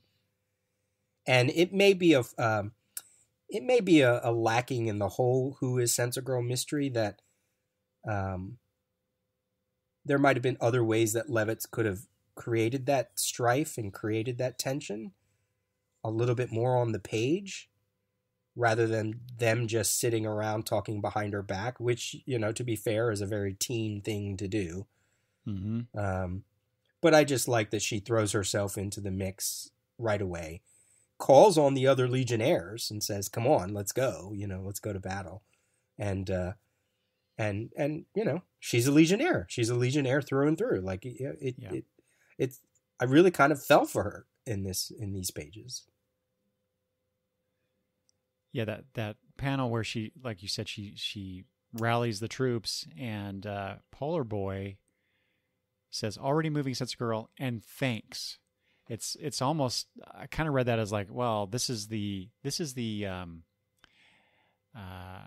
exhalation of the team being almost to say, okay, we're with you, we got you, we're sorry, we got you. Yeah, exactly. Yeah, that's kind of what I was wanting to get at. Yeah, so I thought that was, maybe not as earned as it could be or should be, but it was nice, a nice shorthand that Levitz is employing here to move on, at least in this moment. Right, because we got issues to go yet. Yeah, yeah, and it's interesting that it's one of the newer guys that says the words. Well, it's her buddy. Yeah. Mm-hmm. Right, like part of the new five, right? That speaks a lot to him. He's like trying to look out for one of his own. So now does Projectra have history with the Fatal Five? Do you know? Well, boy, I'm pretty sure she was part of the original introduction of the Fatal Five. She was part of that story. Oh, that was okay. Because I have to go back and look now. But my memory is, and we've already discussed how good my memory is, that she was the one who went to get Persuader during the Sun Eater incident. Okay. So she was there. Because it was her, Karate Kid, Nemesis Kid, and Pharaoh Lad who joined the Legion at the same time, right? Yeah, I don't remember that, but I think that's what it is. I'll take your word for it. And then later, when Pharaoh Lad dies, shortly thereafter, they're part of that team, obviously. Mm-hmm. I was just wondering if she had history, or if this is just Levitz saying that her and Empress, because her and Empress, man, when they talk, I could read a whole issue about that, because they just they understand each other. Obviously, and this is something I hinted at way back in issue 21 or 2, whenever it was, when they were talking to each other, and I kept saying, "Oh, listen to the dialogue. Like, it's an empress talking to a princess or a queen. There's royalty there. Empress is just sort of like, it's just a name. It's not like she really has a station, but these are characters that are cut from like the same cloth that White Queen is cut from. If the three of them got in, you could do a reality show with White Queen from the X-Men, Emerald Empress, and Projectra, right? And it would be like one of those housewives of whatever. There's a way that they talk to each other. There's a way that they communicate to each other, and I loved that it still was here. To the point that, it wasn't a lot, but, Emperor saying, you're not going to confuse the eye this time around. There's no escape. The game is over. The masquerade done. Bid farewell to life as you welcomed it. And then she, like, how does Empress know? Unless the eye figured it out. But yeah, that was the very question I was going to ask you. Was it? Well, here, before I get to that, just real quick, to punctuate what you were just saying, that scene, that one panel that you're not all that impressed with, where Sensor Girl enters the fray, but we don't know yet, really if she's with the Fatal Five or not. But Empress says, and now the final act, as she's coming, right? And then it's revealed that, oh no, she's a Legionnaire and all that stuff. But it's very the Emerald Empress's choice of words with that, and then what you just quoted about the game and the masquerade done. It's very theatrical. Yep. Very, yep. I don't know. Forgive me, maybe perhaps a bit Shakespearean in tone. Mm-hmm. And I love that about this character and the relationship, like you were saying, between the two. And I really dig that stuff. And like you said, it's very short or minor in this issue, but it does continue that which we've already seen. And so that's a nice through thread that I really appreciate between these two characters. I mean, and how ballsy is Emerald Empress to go, oh, here's Sensor Girl. I'm just going to act like I know she's going to join the team. She doesn't know that. Yeah. Right? Like, the whole... Well, her hubris is that, well, of course she's going to join. Right. Yeah, that's great. Like, that's the stuff I wanted more of. And maybe we'll get it next issue. Again, I don't remember the next issue. But if we're just talking about this issue, that's what made the second half of this book really sing for me. And that second to last page before the reveal, I love the energy, the firepower of the emerald eye, the way it's colored, the red and the green, the design of it. It's oddly got a little bit of a mirrored composition to when Sensor Girl backhanded Emerald Empress 3 issues ago, or whatever that was. Yep.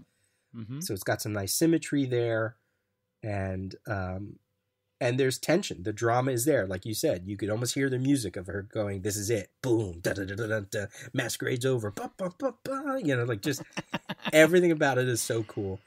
Before we get to the last page, one question about Mentala. Did you know she was going to be the 5th member? Was that a surprise for you? Did you remember it from before, or was that new for you? That's a good question. I don't have any direct recollection that she was the new member, but given that I know that Sensor Girl was not, it was a fairly obvious conclusion. Okay.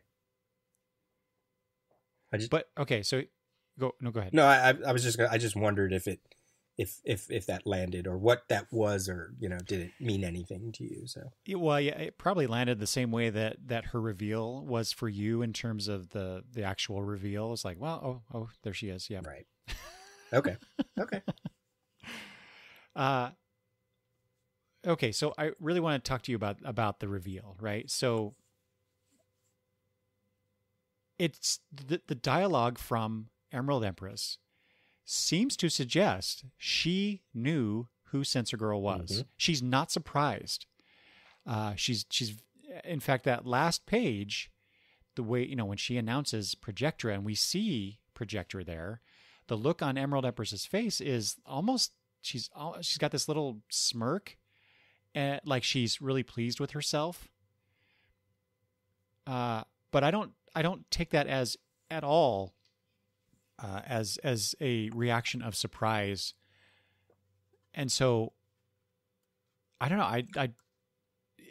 Does that add more weight to the relationship, or that connection between the two characters, or is it, I don't know, what does it pay off for you? Does it work? I think it's interesting.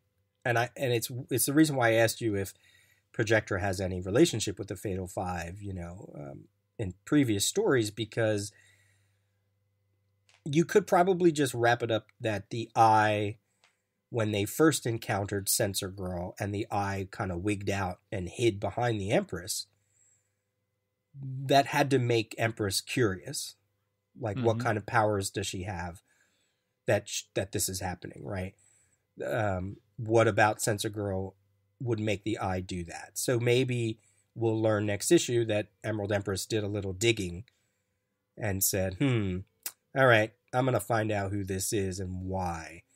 And that's why she's just like, all right, I know who you are. I know how to attack you now so that your powers don't work. And she gets the glee of revealing her in front of the other members. Mm-hmm. Yeah. And that's where I think, really, you talk about her hubris. I know something the Legionnaires don't know, mm-hmm. So I think these are all great questions, and we're just going to have to wait till next issue. But I find that this, reading it now after all these years, that's the thing that jumps out the most, is the connection between Empress and Projectra, whether I'm forcing it on there or it is there, or it's just a matter of consequence, right? Like of these two characters who really didn't have history, but suddenly find themselves at odds, and it's kind of interesting to me. So yeah, for sure. yeah, and the reveal is great. Like I love the artwork. You know, if I Oh yeah, put my little teenage hat on when I read it, like she looks great. yep. It didn't mean much to me because I hadn't read a lot of Projector stuff, so it probably, if anything, made me go, oh, okay, well, I wonder what this is going to mean. And if you put all the clues together and all who else could it have been at this point if it wasn't going to be Supergirl? Outside of, well, no, it couldn't have been Saturn Queen because she was never a member, you know? Mm-hmm. So I think it's fine. I think it works. I guess we should go through maybe some of those clues and then look at some of the reader reactions from a future issue to see what people thought. Did you have any other thoughts yourself though, in terms of the reveal? No, but I was curious. I don't know if this is the right moment to ask this of you though. Because this is so weird to be reading this in hindsight, reading it for the first time, but already knowing the big mystery.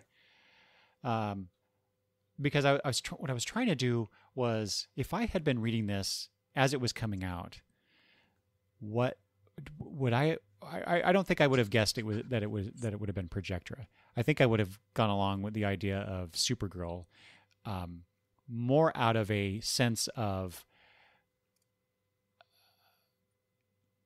getting around her death in Crisis and wanting that character to continue in some way, especially in with the Legion. So I probably just would have, blindly accepted that possibility and not really entertain anything else. Plus I'm not really good at figuring out clues in narratives such as this. So I tend to just kind of take in all the information and try to form a hypothesis, and I'm not always right. So I tend not to make the effort, I guess is what I'm trying to say, regardless. So, but I was curious, how did you process this mystery? I think it just really was cool that there just was a mystery, that it was who was this person? How is it going to turn out? Look how it's disrupting the lives of the Legion. And having something to talk about, if I did talk about any of it, I can't remember if any of my friends were reading it at the time, or just reading about it in the letter columns, people guessing.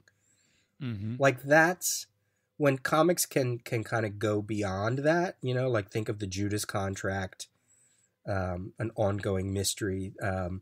I know Kevin from the CGS crew used to always talk about, in the 80s, there was a real mystery of who was Hobgoblin in the Amazing Spider-Man issues at the time, and all these little secrets, and then it turned out to be one person, but it wasn't really them, like it's no different than who shot JR, and and the mystery of, I'm trying to pick things that happened in the 80s, like what's up with Adam Chandler and All My Children, and why is he mean one day and the next day he's like your best friend, and it turns out there was a twin, like that stuff is it's why we got attracted to Lost, to be able to talk about these mysteries. And you have people who really want the answer to be something they've already thought of, or they want the end to be more important than the journey, but really it ultimately is about the journey and how Sensor Girl affected all these characters. And again, this could be something we can table for when we read the next two issues, where we're really going to start to get some of the reactions and some of the spill from this. Yes. Yeah. Besides, why did this happen? How did this happen? It's those relationships, how does the fact that she kept this from her fellow Legionnaires in the way that she did, how does that impact her relationships with them? Yeah. What does that mean for the team going forward? Is it going to be a healing moment, or even further rifting of the team? Right. And the reactions from readers, in the letter column in issue 31 about this issue, it's a letter column of reactions from issue 25 and 26. For some reason, they kind of merge it. So we don't get a lot, but, we get one letter writer who says, thank you for bringing Jackie back to the group. And when you think about Paul Levitt's track record, we talked about Lightning Lass. She had been away from the Legion for like a good year or two before he brought her back in the Baxter run, right? We've already seen what he did with Shrinking Violet. Even though we saw Projectra in the first 5 issues of the Baxter run, she was not a member of the team since she got married to Karate Kid way back in, Legion Annual number 2, I think it is. Mm-hmm. So she's been away from the team too. So as far as Levitz goes, this is what he likes to do. He's redefining this character. He took the opportunity when they decided it couldn't be Supergirl anymore, which really kind of, in a way, is its own way of doing exactly what he did with Shrinking Violet. It's very similar to what John Ostrander would do later with Barbara Gordon, right? Take her demise in The Killing Joke and turn her into Oracle. Well, there's Paul Levitt saying, all right, I'm going to take the demise of Kara, keep her safely in the 30th century, redefine her, make her the Center Girl character. Oh, we can't do that. All right, well, you know who else it would fit? And I think it sometimes fits even more, is Projectra. She has a very real need, I think, to prove herself again, to put herself back into a place to maybe honor Val, maybe honor her dead husband, to get back at... I don't think it's pure revenge driven, or maybe it started out that way. I guess we'll find out. But I think it really works on a writer level. Like Levitt's, damn man, he took an opportunity in not being able to use Kara, to still make the story make sense. It's not like the switcheroo of like Armageddon 2001, where it was supposed to be Captain Atom, but then they made it Hank Hall, the identity of Monarch. But that kind of felt empty and last minute. This didn't feel that way to me. It really does feel like it developed with them kind of going, oh shit, what do we have to do? But they at least made it work, So let me interject here with some stuff from the Legion Companion book. Awesome. So this is an interview with Steve Lytle, and he was asked to tell us about Sensor Girl, and he said Sensor Girl was mostly Paul's baby. Paul really wanted to keep as much of the older elements of the Legion as possible, and yet with the changes in the Superman universe, we were kept from using Superboy as much as we would have liked. We couldn't use Supergirl because she was going to die in Crisis. It still hadn't happened yet, but we knew it was coming up. It was going to eventually be published, and we knew she was going to die. So Paul thought, Steve, I want you to think of Sensor Girl as Supergirl having survived Crisis, but she doesn't remember who she is, and her powers have been almost entirely wiped away with the exception of her sensory abilities. So at the time, I think he was suggesting that she had heat vision, X-ray vision, and super breath maybe. I don't know. She would have these powers that were thought of as Supergirl sensory powers, and that would somehow be Kara, Supergirl surviving and only known in the Legion. She would appear in the future and never return to the 20th century so that we would still mourn her as dead. But a few issues later, or a few weeks, whatever it was, Paul says, we can't do it. It can't be Supergirl. Jeanette Kahn laid down the law. She says, if they die in Crisis, they're dead. That's it. Nobody brings them back. But then we had this character that nobody knew who she was underneath the thing. We knew it was a mystery, but we had thought it was Supergirl. Now we're going to have to come up with what could be the mystery behind Sensor Girl. And we really didn't know at the time. And we didn't really know at the time I designed the costume who it was going to be. Paul came up with the Princess Projector thing entirely on his own. I didn't have any input into that at all, so Sensor Girl, designed by me, was Paul's baby all the way as far as motivation and personality and that sort of thing. All that I brought to the personality of the character was that I wanted her to carry herself with a sense of power, and maybe, in a way, this regal quality suggested Princess Projectra. That's great. It's great. It goes to show, yeah, there was a real confusion. But they took, Levitt's smart. Got to give it to him. He took the opportunity. I'm looking back at the Adventure Comics 346 where they first appeared.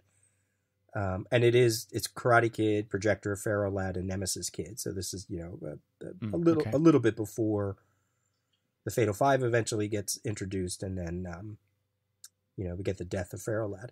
But when you look at, it's so odd to hear Lytle say that he developed this costume totally separate from Projectra, because when you look at Projectra's costume in that first appearance, it's red and white, and she's got this collar and she's got these white gloves. Oh, that's right. It's very different from what we see her. It almost looks very Censor Girl-ish in a Silver Age way. I wonder if that was subconscious on his part, right?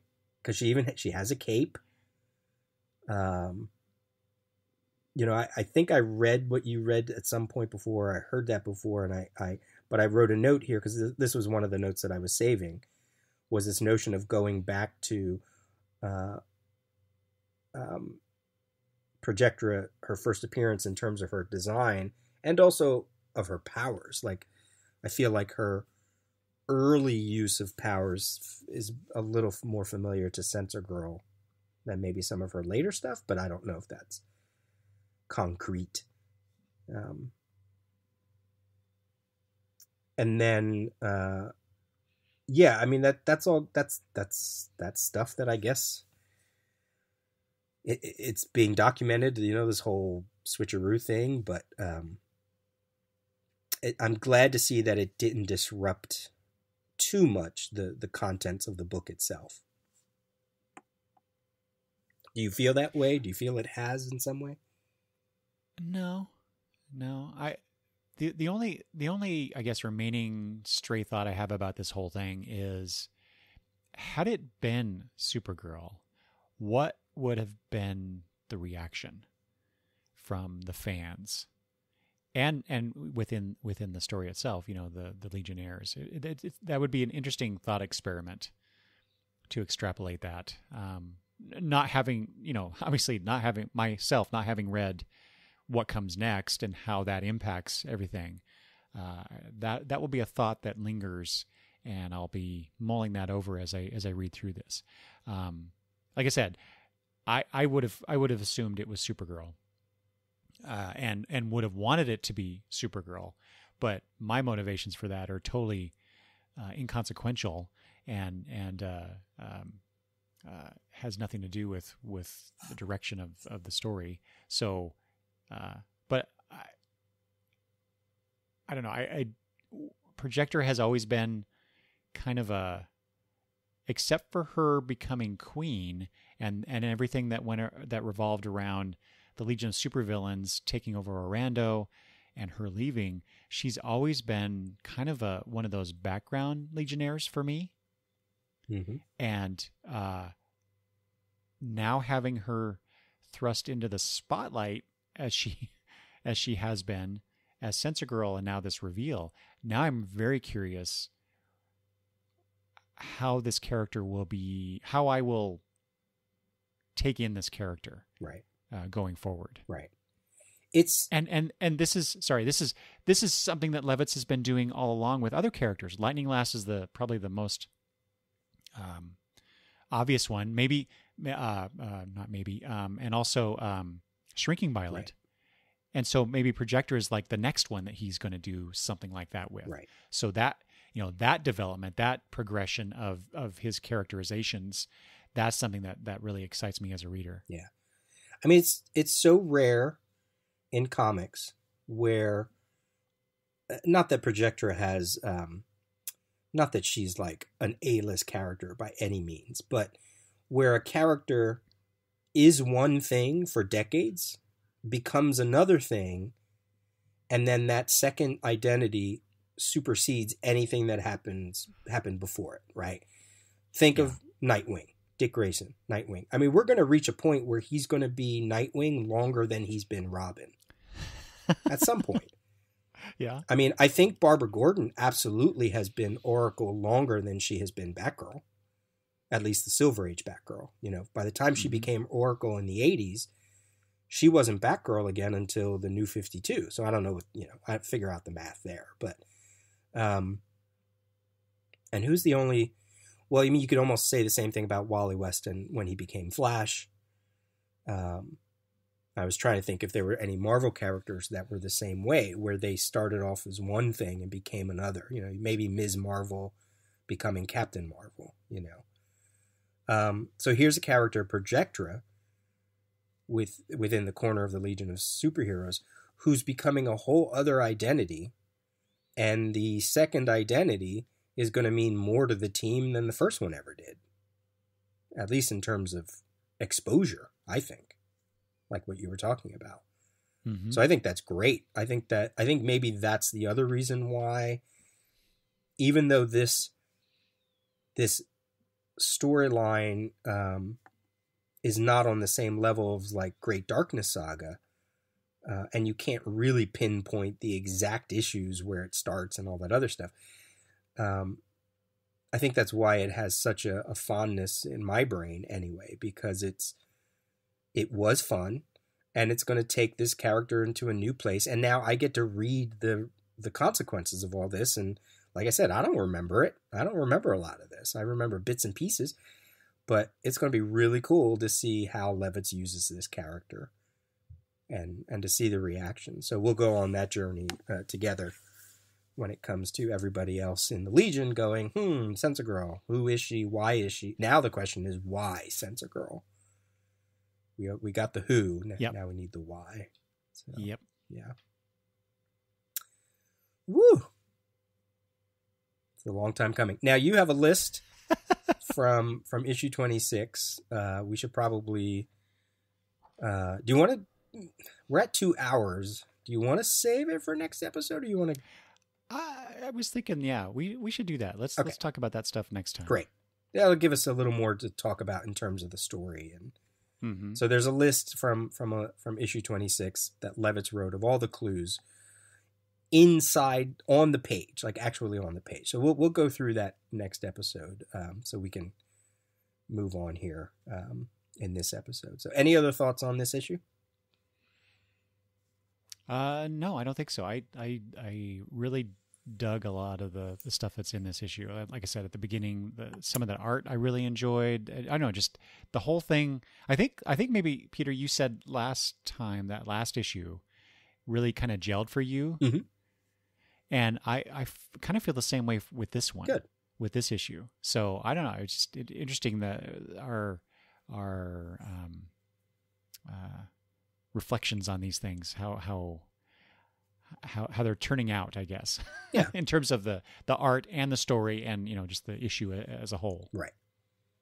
And as a wrap up to year 2 or the beginning of year 3 of this title, it kind of makes sense. This is mm-hmm. There's definitely going to be almost like a line in the sand of here's pre who is Mystery Girl and here's post who is Sensor Girl, right? Like, yeah. Yeah, so that's what I'm looking for. It's a nice demarcation. Right. Thank you. Okay, so let's move away from Legion of Superheroes issue 25, go to our other segment where we take a look at the Legion of Superheroes throughout the DC universe at the time when Legion of Superheroes issue 25 hit the stands, which means we're going to take a look at Who's Who issue 18 and Booster Gold number 7. We're taking a look at in Who's Who 18, Phantom Girl, Polar Boy, Prody and Prody 2, Pulsar Stargrave, and I have some notes on Phantom Zone and Professor Ivo. Ooh. Okay. Did I not mention that in my notes to you? I don't. If you did, I forgot. Okay. So I apologize. No, that's all right. Let's actually start with Ivo because it's just a throwaway. So when we read the annual number 1, Who Shot Laurel Kent? Oh, right. And remember at the end, we were there was nothing in the story that actually dictated that the person behind the killing of all the descendants of the Justice League of America was Professor Ivo. Like they just surmised that it was one of their villains that was long lived, but they never really came out and said Professor Ivo. Now we certainly came up with that ourselves, and that's been part of the Legion lore. But I remember us talking and saying, why does everybody in a lot of stuff I found online, why do they just say straight out, well, it's Professor Ivo? Because in the book, it didn't. Exactly. Well, here in the Who's Who, that last little blurb, they say he was the one behind, in the 30th century, killing the descendants of the Justice League of America. So you're like, oh, okay, well, there you go. Now we finally get a definitive answer. Not from the story itself, but from Who's Who. How weird. Which is, they did that a lot. They dropped information every now and then. So, it's really interesting why they would do that, right? There's just this little tidbit in one issue of Who's Who, and it becomes this lore. From our perspective now, 30 years later, it's become this lore that impacted a story that we read and talked about just relatively recently. So yeah, that's so bizarre that they would just add these little things like that, right? And because I can't imagine, but it's cool. Yeah, it's totally cool. But I can't imagine Levitz wrote that entry for Professor Ivo. Oh no, right? Like it had to be somebody, maybe Jerry Conway or somebody a little more familiar with the Justice League. But if the Who's Who is a way to kind of make corrections and fill in the gaps, okay, fine. Yeah. That's what they chose to do. So that's the only reason why I threw him in there, because I thought that was a nice little connection to one of our previous conversations. Real quick, the cover for Who's Who by George Perez, and I don't have it in front of me. I think there's a different inker, but I can't remember if it's Giordano or not. Yeah, it is. Oh, great. Okay, good. My memory's pretty good then. When it comes to Perez, sometimes I actually remember those things. Polar Boy's on the front. Pulsar Stargrave has kind of like a nice little place on the cover. Prody, you can see the two Prodys riding Plastic Man, which is kind of funny. And then Phantom Girl is being chased by General Zod, half Phantom, half in our reality. So. Not much in terms of the cover with the entries that we're going to go through, but I just thought I'd shout them out real quick. And the letter column for this issue, they do mention the Who's Who in the Legion of Superheroes. And I love, this is totally a tangent, I love that they call out Dick Giordano for not including Prez in this volume. Yeah. Because people wanted Prez. And Dick Turner's like, nah, that's all right. I thought that was funny. Yeah. As they say, please be aware that it was a hotly debated entry. Just the internal machinations of things like this, right? It's just that I find that stuff kind of fascinating. Yeah. All right. So here we go. Phantom Girl, Polar Boy, Prody 2, Pulsar Stargrave. Where do you want to go? You just want to go in order? Give me your thoughts. Yeah. You had Phantom Zone on there as a question mark. Did we not want to touch on that one? I did. I mean, really the only thing, they mentioned Mon-El, but that's kind of it. I didn't really have any other notes on it. Did you have anything about the Phantom Zone entry? We could start there since it's little. Yeah, that was the thing. I was just trying to figure out what the connection would be. Obviously, the Mon-El one is the big one, but there's also a story. This ties into Phantom Girl, where she is able to, I can't remember the issue now, and I didn't write it down. She's able to go into the Phantom Zone. Oh, right. Just because this was something that happened in the Adventure Comics era. So it was already established that she could do that. Right. And yeah, didn't you ask that question about the issue where Mon-El was put back in the zone temporarily? Yeah, 23. She when we had that discussion, one of us mentioned like, oh, she's like, oh yeah, and I'm gonna just engage that little side wrinkle in my powers, and I'm just gonna go right into the Phantom Zone. Yeah. And we were both like, okay. Oh, is okay. Didn't know she could do that. But yeah, so when I was earlier when I mentioned I was flipping through the Adventure Comics stuff, it was because of the Phantom Girl entry that caused me to do that, and that's where I found whatever issue it was that I came across. Probably 323, maybe. That sounds about right. 1964, art by John Fort. That she can just enter and exit the Phantom Zone. So that was an established power. So that's kind of cool. Mm-hmm. Mm-hmm. That's cool. It makes me wonder, and I guess we're going back to Phantom Girl. That's fine. It makes me wonder if she, besides being able to go from her native dimension to ours, or the Legion's, and the Phantom Zone, is that have they shown her being able to do that with other dimensions as well? Is that really her power? Is not to become immaterial, but to transverse dimensional frequencies and go into other areas? Because that would really make her her power set to be much more interesting than just becoming a phantom.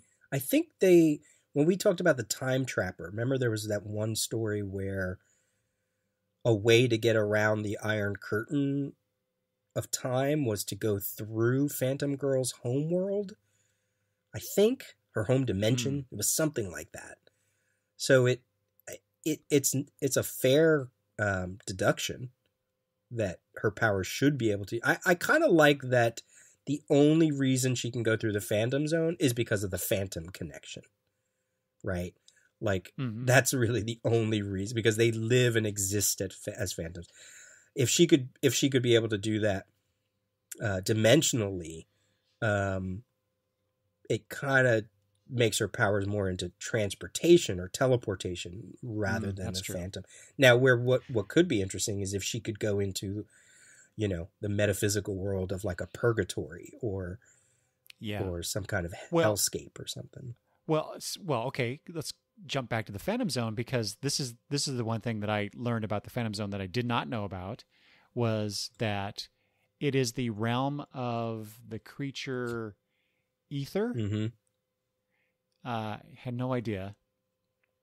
So if that's the case, then it's almost as if she, if you think of the Phantom Zone as some sort of limbo or hell dimension or whatever, then that is ruled by this demonic looking creature.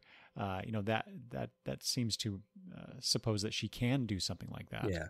So anyway, I just thought that was an interesting connection. So does that mean that her native, and I always hate trying to pronounce her native dimension because or planet or whatever. Yeah. But does that mean that it's somehow connected to Ether's realm in some way, or it's I don't know. It is. I have more questions than I have answers here. Thanks a lot, Who's Who. That's the issue. I referenced that issue of DC Comics Presents in that Mon-El story from Legion of Superheroes 23. It was DC Comics Presents 97. I don't even think it had shipped when this Who's Who came out, or maybe it did, where Rick Veitch, who did the entry for Phantom Zone in this Who's Who issue, he does a story kind of like the Whatever Happened to the Man of Tomorrow, where he just creates a final story for the Phantom Zone and the villains, and that's where this creature comes about. It might have some connections to the Phantom Zone. Wasn't there a Phantom Zone miniseries, the 3-issue miniseries from like the late 70s, early 80s? It might have some connections to that, but when I read that last DC Comics Presents issue, because I thought maybe it might have something to do with Mon-El, but it really didn't. That's where this whole thing is like, oh, it's a dimension with a creature, and oh, that's weird. And it actually has to do with like Superman in the future, where Earth gets destroyed. It's a what if issue, But then they take it and put it here in Who's Who, and you're like, all right, maybe there's more to it. Maybe there was a previous connection, but I don't think so. I think Yeah. so. The last paragraph of the Phantom Zone entry is the exact fate of the zone and Ether's entire realm remains unknown, but there is another story to be told, and soon. So it suggests to me that this Who's Who maybe came out before that DC Comics Presents issue. Yeah, or they just knew that Byrne's Superman was coming. Oh, that's true. Yeah. Very, very strange. One of the big takeaways for this Phantom Girl entry, Jaime Hernandez doing the artwork. Yeah. How great is that? Yeah. Especially the image of her in her earlier costume. I don't know, it just looks beautiful to me. I mean, totally right out of Love and Rockets and Locusts, Maggie Hopi, all that stuff. And the Who's Who did that a lot. They brought in some independent, at the time, artists. I mean, the very next page of Who's Who is Phantom Lady by Dave Stevens, very, very cool. Very cool. Sorry, was there anything else about Phantom Girl? Because she's one of your favorites, right? She is, yeah. An unexplainable favorite, outside of maybe just that she looks like Donna Troy. I don't know. Oh, okay. I have a thing for dark-haired girls, I guess. Well, so like I said, I don't know if you were about to move on, but no, I had some notes for her. Oh, okay, go ahead. Just quick things here. I think her title logo is kind of the design of the title logo is okay. She began the longest consecutive membership in the team's history. That's well documented. And her appearance in Action 276 is also the first appearance of Triplicate Girl, Shrinking Violet, Bouncing Boy, Sun Boy, and Brainiac 5. Created by Jerry Siegel, Jim Mooney, 1961. We always have that question, who's first, Triplicate Girl or Phantom Girl, outside of the big three. Most places give it to Triplicate Girl, and they say that Phantom Girl is the fifth member. But there's also a little bit of continuity confusion, because when the Legion first appears, there are other members. Right. And they just don't get defined until later. And then there's something about there's an argument that Supergirl actually joined before Superboy because of the... That's right. Yeah, it's all kind of craziness, right? So I just sort of say, look, the second or third appearance of the Legion of Superheroes, they said they were the kids of the originals. So the whole beginning of that story is kind of messy. So I'll just take it for what it is. Yeah, that was actually one of the things that I was looking through my omnibuses for was, well, when do we for sure see Phantom Girl, and possibly when do we see someone who suggests that, or that is suggested that it is Phantom Girl, so to speak, before she's truly identified. And I didn't really find anything definitive there. Plus, I forgot to actually write down the issue numbers, but. The other thing that I was looking for was, because they say here that this faith in Ultra Boy became the beginning of one of the great Legion romances, and so I was curious when that started.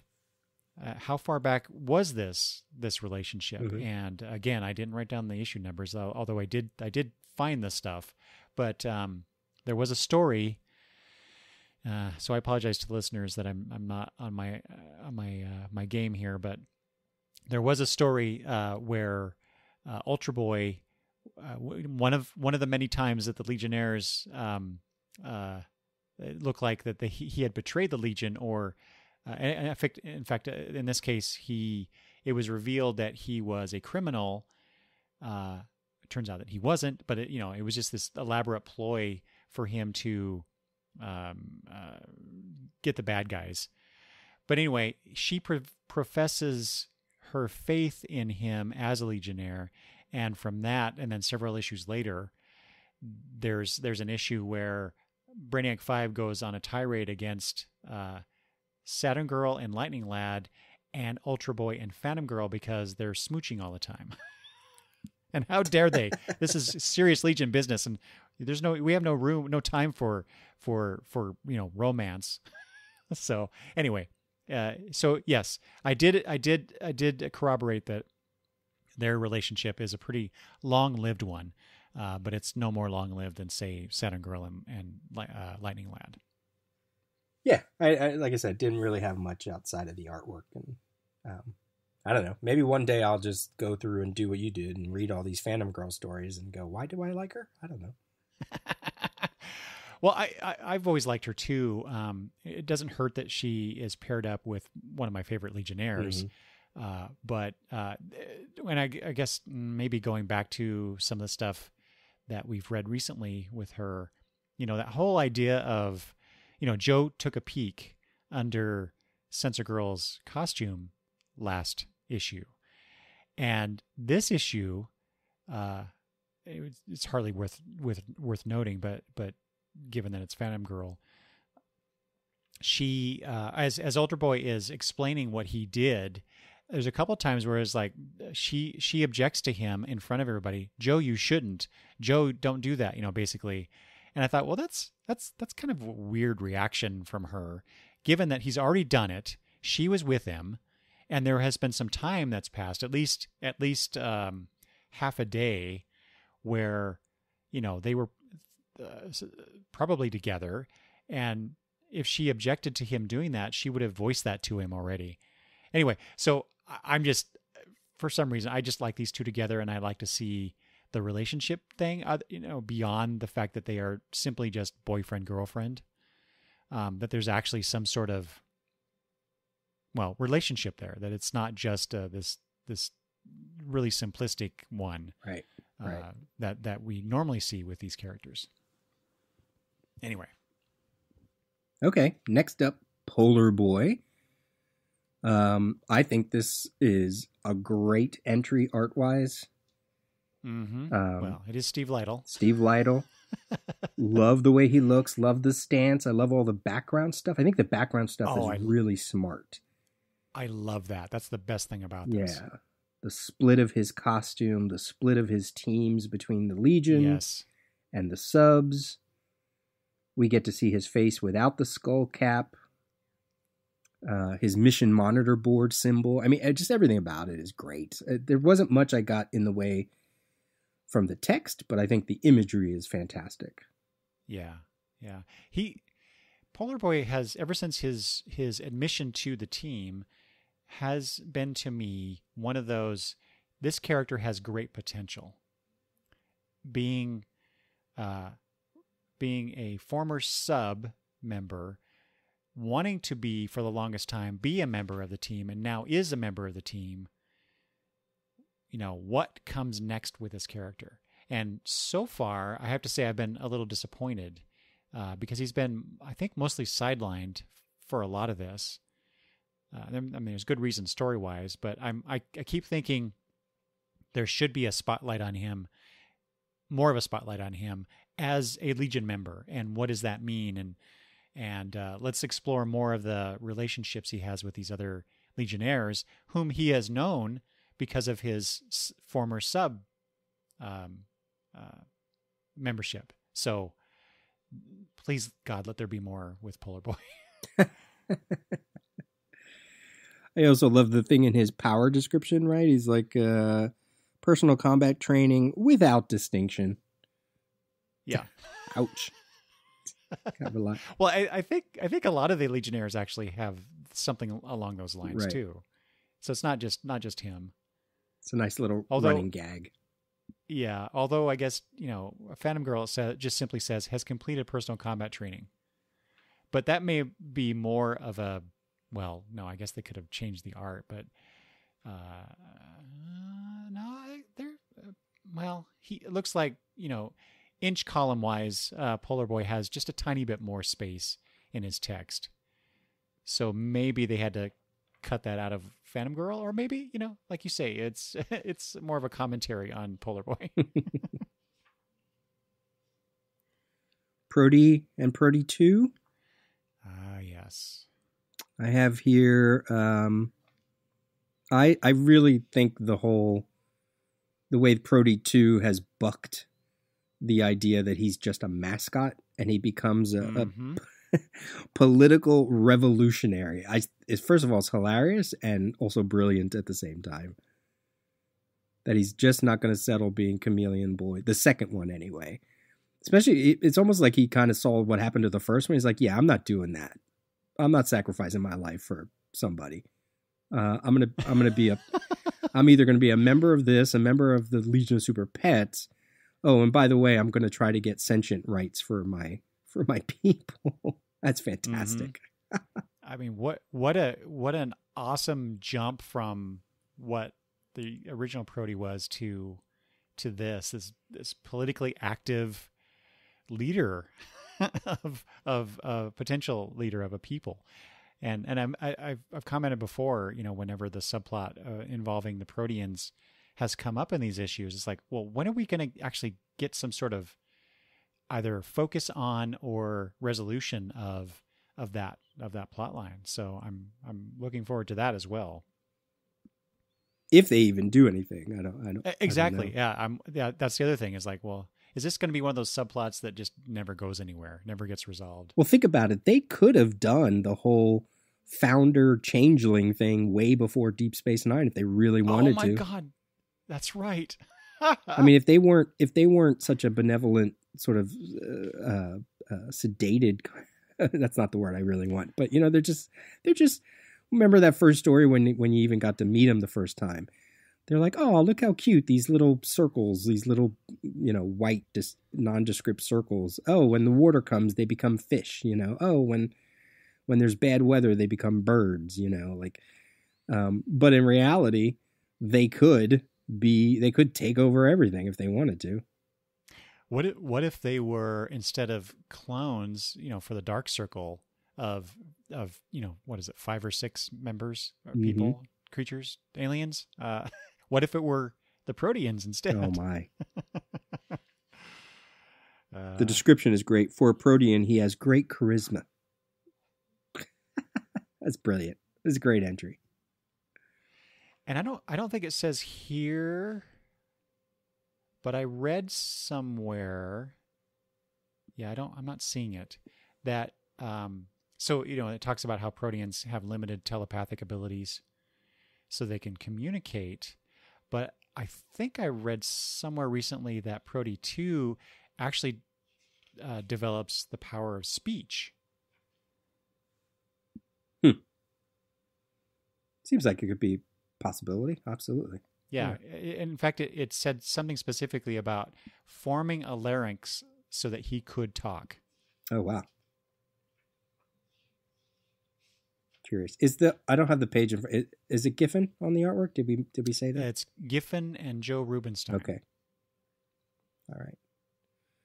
And you get a classic Giffen image of using lots of shadows and showing Chameleon Boy with Prody 1 on his shoulder, as he often was depicted back when Prody 1 was alive.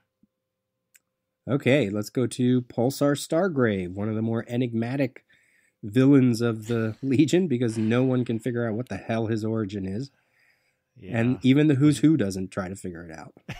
Yeah, was he Brainiac? Was he Descendant? Was he what was he? Was he Brainiac 5's father? Yeah, all that. Yeah, just that whole thing we had talked about Pulsar Stargrave because he appeared in the Legion Annual, the substitute special. Or was it the special? Yeah, remember he got his nose bit off. That's right. Yes. Okay.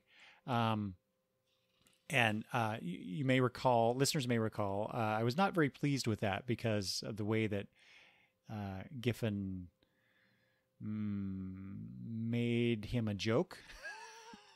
Because Pulsar Stargrave, when I first came into reading the Legion in the late 70s, early 80s, I was getting as many back issues as I could afford, and one of the issues I got featured Pulsar Stargrave, and also kind of the mystery surrounding him, who he was and what he could do and all that kind of stuff.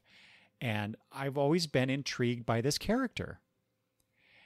and part of that intrigue or that interest is because we don't really know who he is or what his motivations are and what's he trying to accomplish, which on one hand, yes, that can be a weakness because they don't know what to do with the character, so they keep introducing these things about him and adding on to it all these layers, and because there's really nothing there, which that's probably what's going on.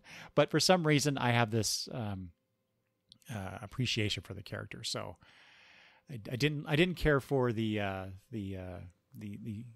substitute hero's take, Giffen's humor hoisted onto him.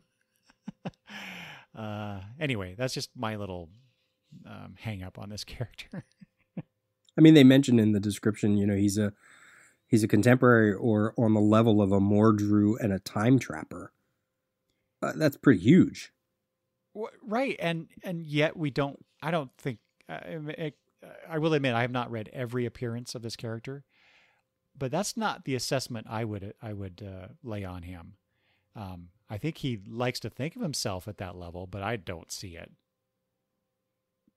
And Giffen probably looked at his design and was like, okay, I know Mike Grell was very popular, but the bell-bottom thing and the that's got to go. So he probably looked at the character and was like, no, I don't, no, yeah. No, thank you. But I love the art here. The Keith Pollard, Willie Blyberg. That's just lovely looking art here on this page. Bell bottoms and all. Yeah, it's a pretty big entry for such a sort of minor character. That's true. Yeah. Created by Jim Shooter and Mike Grell. Okay. Well, that's Who's Who number 18. We will continue our trek through Who's Who. In a couple of episodes, we may even include, I think I mentioned this to you in our breakdown of upcoming episodes for the Legion Project, Eric. We might include some other DC-centric titles that spotlight certain characters every now and then. So when we get there, we'll let you know. Mm-hmm. Just a little tease for now. All right, and then lastly, Booster Gold 7. We had a big conversation in the last episode, Booster Gold 6, because of this idea of we are post-crisis, but the Superman that is in Booster Gold 6 and 7 is clearly not the Byrne version just yet, but he's also not technically the pre-crisis. He's like this limbo Superman. Some of that doesn't really play into this issue. It's just a conclusion of the adventure from issue number 6, where Booster Gold finds himself out in space for the first time and gets caught up in the confusion of an alien culture's civil war or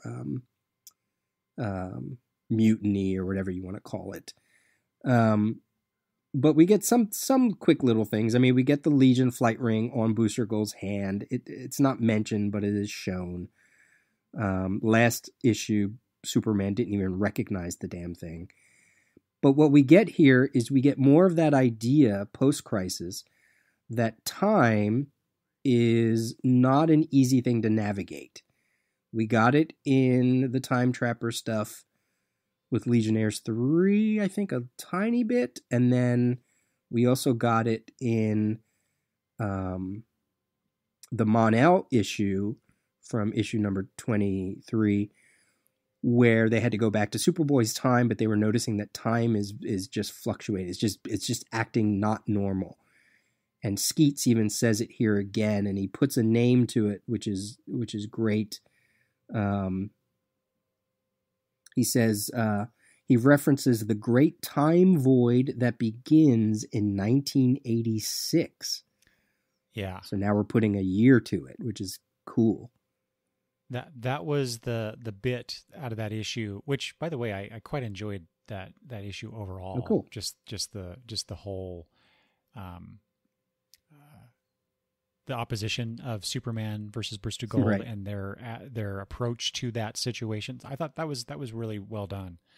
But just in terms of Legion connection, that great time void line really stuck out to me, and so that's the thing I got out of that issue in terms of the Legion. And so what does that mean? Is that just again building on what the stuff that we've already talked about that you mentioned just now? How much communication was there going on between Jurgens and the Legion team, and was DC really trying to make uniform what the timeline was for their line at that time? I thought that was it implies a certain amount of planning, or at least on some people's parts, right. What all that means. So I thought that was really, there's not much there, but maybe deftly done, perhaps. Yeah. And we talked about it could play out here in Booster Gold because he's a creature of time. It could play out in Legion of Superheroes. We obviously had that weird little crossover into Hex, which takes place in DC's future. I mean, DC was no stranger to doing like some sort of editorial mandate. Certainly when it came to Justice Society, post-Crisis, you really didn't get appearances or mentions of Justice Society of America, because whether they were trying to figure out exactly how to fit them into the continuity, or they were waiting for the history of the DC universe, or they just wanted to focus on the future, right? The present day of these characters, or the future of these characters, not the 30th century future, but just what was DC going to be like post-Crisis, Right. So it makes sense that maybe there was also the mandate of, look, we can no longer be going back and forth through dimensions, number one, parallel Earths, but we also can't do it with time. No more going to the Great Disaster, no more going to the future, with the Legion of Superheroes. We can't have if the Reverse Flash is from the 25th century, we can't have all these other characters also go to the 25th century and it looks completely different. They wanted to really streamline things. So I like it. I like that they're really paying attention to it in these few titles. And that's one of the things I like about digging back into these stories. Superman even asks Skeets, is what Booster Gold being here from the future, is he supposed to be here? And Skeets says, yes, it is. Even though Booster doesn't know, it is well established that there was a Booster Gold in the 20th century. Each man must feel that he controls his destiny, that he is creating history, not fulfilling it. And that seems to appease Superman a little bit there. Which I thought was kind of curious, that he takes this machine's word for it. But that was Superman. Yeah. Of course, Skeets is also the most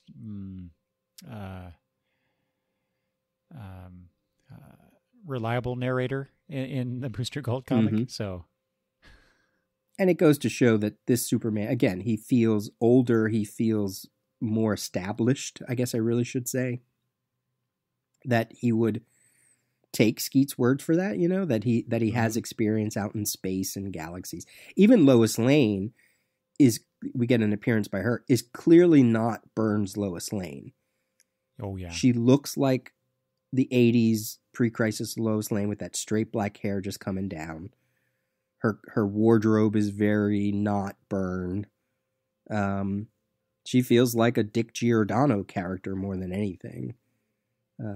Or that 2-issue Lois Lane series that comes out in the 80s at the time. Like, there's just a lot of clues that you're like, yeah, this is still. Now, what's interesting is that confrontation, that comparison between the two characters, Superman and Booster Gold that you mentioned, will play out in a Byrne Action Comics issue. So even though this isn't technically the Byrne Superman, their history still stays. And it's in Action Comics 594, which doesn't come out for, a number of months later, where Byrne even on the cover, he does a flip of this cover. So instead of Superman beating on Booster Gold is beating on Superman. and their history is referenced again. So might be fun to, whenever, like I said, it doesn't come out for a while, but just touch on it a tiny bit.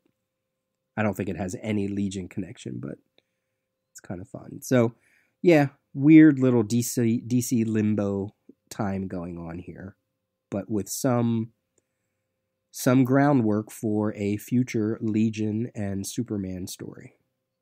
Mm-hmm. Is this also the Great Time Void that begins in 1986? Is this also a reference to or precursor for the Cosmic Boy miniseries? I think so. Yeah, which we're gonna. Is it? Do you think it's that direct? I do. Yep. Yeah. Okay. I think the Cosmic Boy miniseries has connections to Legends. It has connections to obviously Legionnaires 3. And it does have a direct connection to this time void. Not to spoil anything, but Cosmic Boy very quickly in the opening pages realizes that, from what I remember, time is not right. The past is not right. So that's the kickoff of the entire Cosmic Boy miniseries. So that means DC Comics at the time that Booster Gold was number 7 was being created. They already knew where they were heading with the whole timeline, Legion, Superboy stuff. Yep. Yeah, and we got that. What was it in issue 23 when he and Night Girl were going away? Right, when they took the bubble to go back in time. Like, that was the setup for it. So yeah, right. And we're gonna have in Booster Gold 8 and 9. The origin of Booster Gold featuring the Legion of Superheroes. So we definitely will have to cover those issues. And I'm not sure if they mentioned anything about the time, but I guess we'll find out. Okay. Are we done for this episode, I think? I think we are. Yeah. Coming back into an anniversary issue, issue 25, and just after our own 3rd year anniversary, going into our 4th year now. Yeah, you got a chunky episode. So, all right. So onward to issue 26. I believe we have 2 more issues, 26 and 27, to wrap up the Sensor Girl stuff. Definitely, this was fun getting back to this again. I hope the listeners had fun listening. Please email us, peter@dailyrios.com or longboxreview@gmail.com. We want to hear your feedback, not only on this episode, but on future episodes as well. Eric, any other thoughts? Nope. I think we've exhausted this issue, but man, I'm excited to read the next 2 for sure. Awesome. Me too. Always a pleasure talking, Eric. This was fun. Yep. And as always, long live the Legion Project Podcast. See you, everybody. Bye-bye.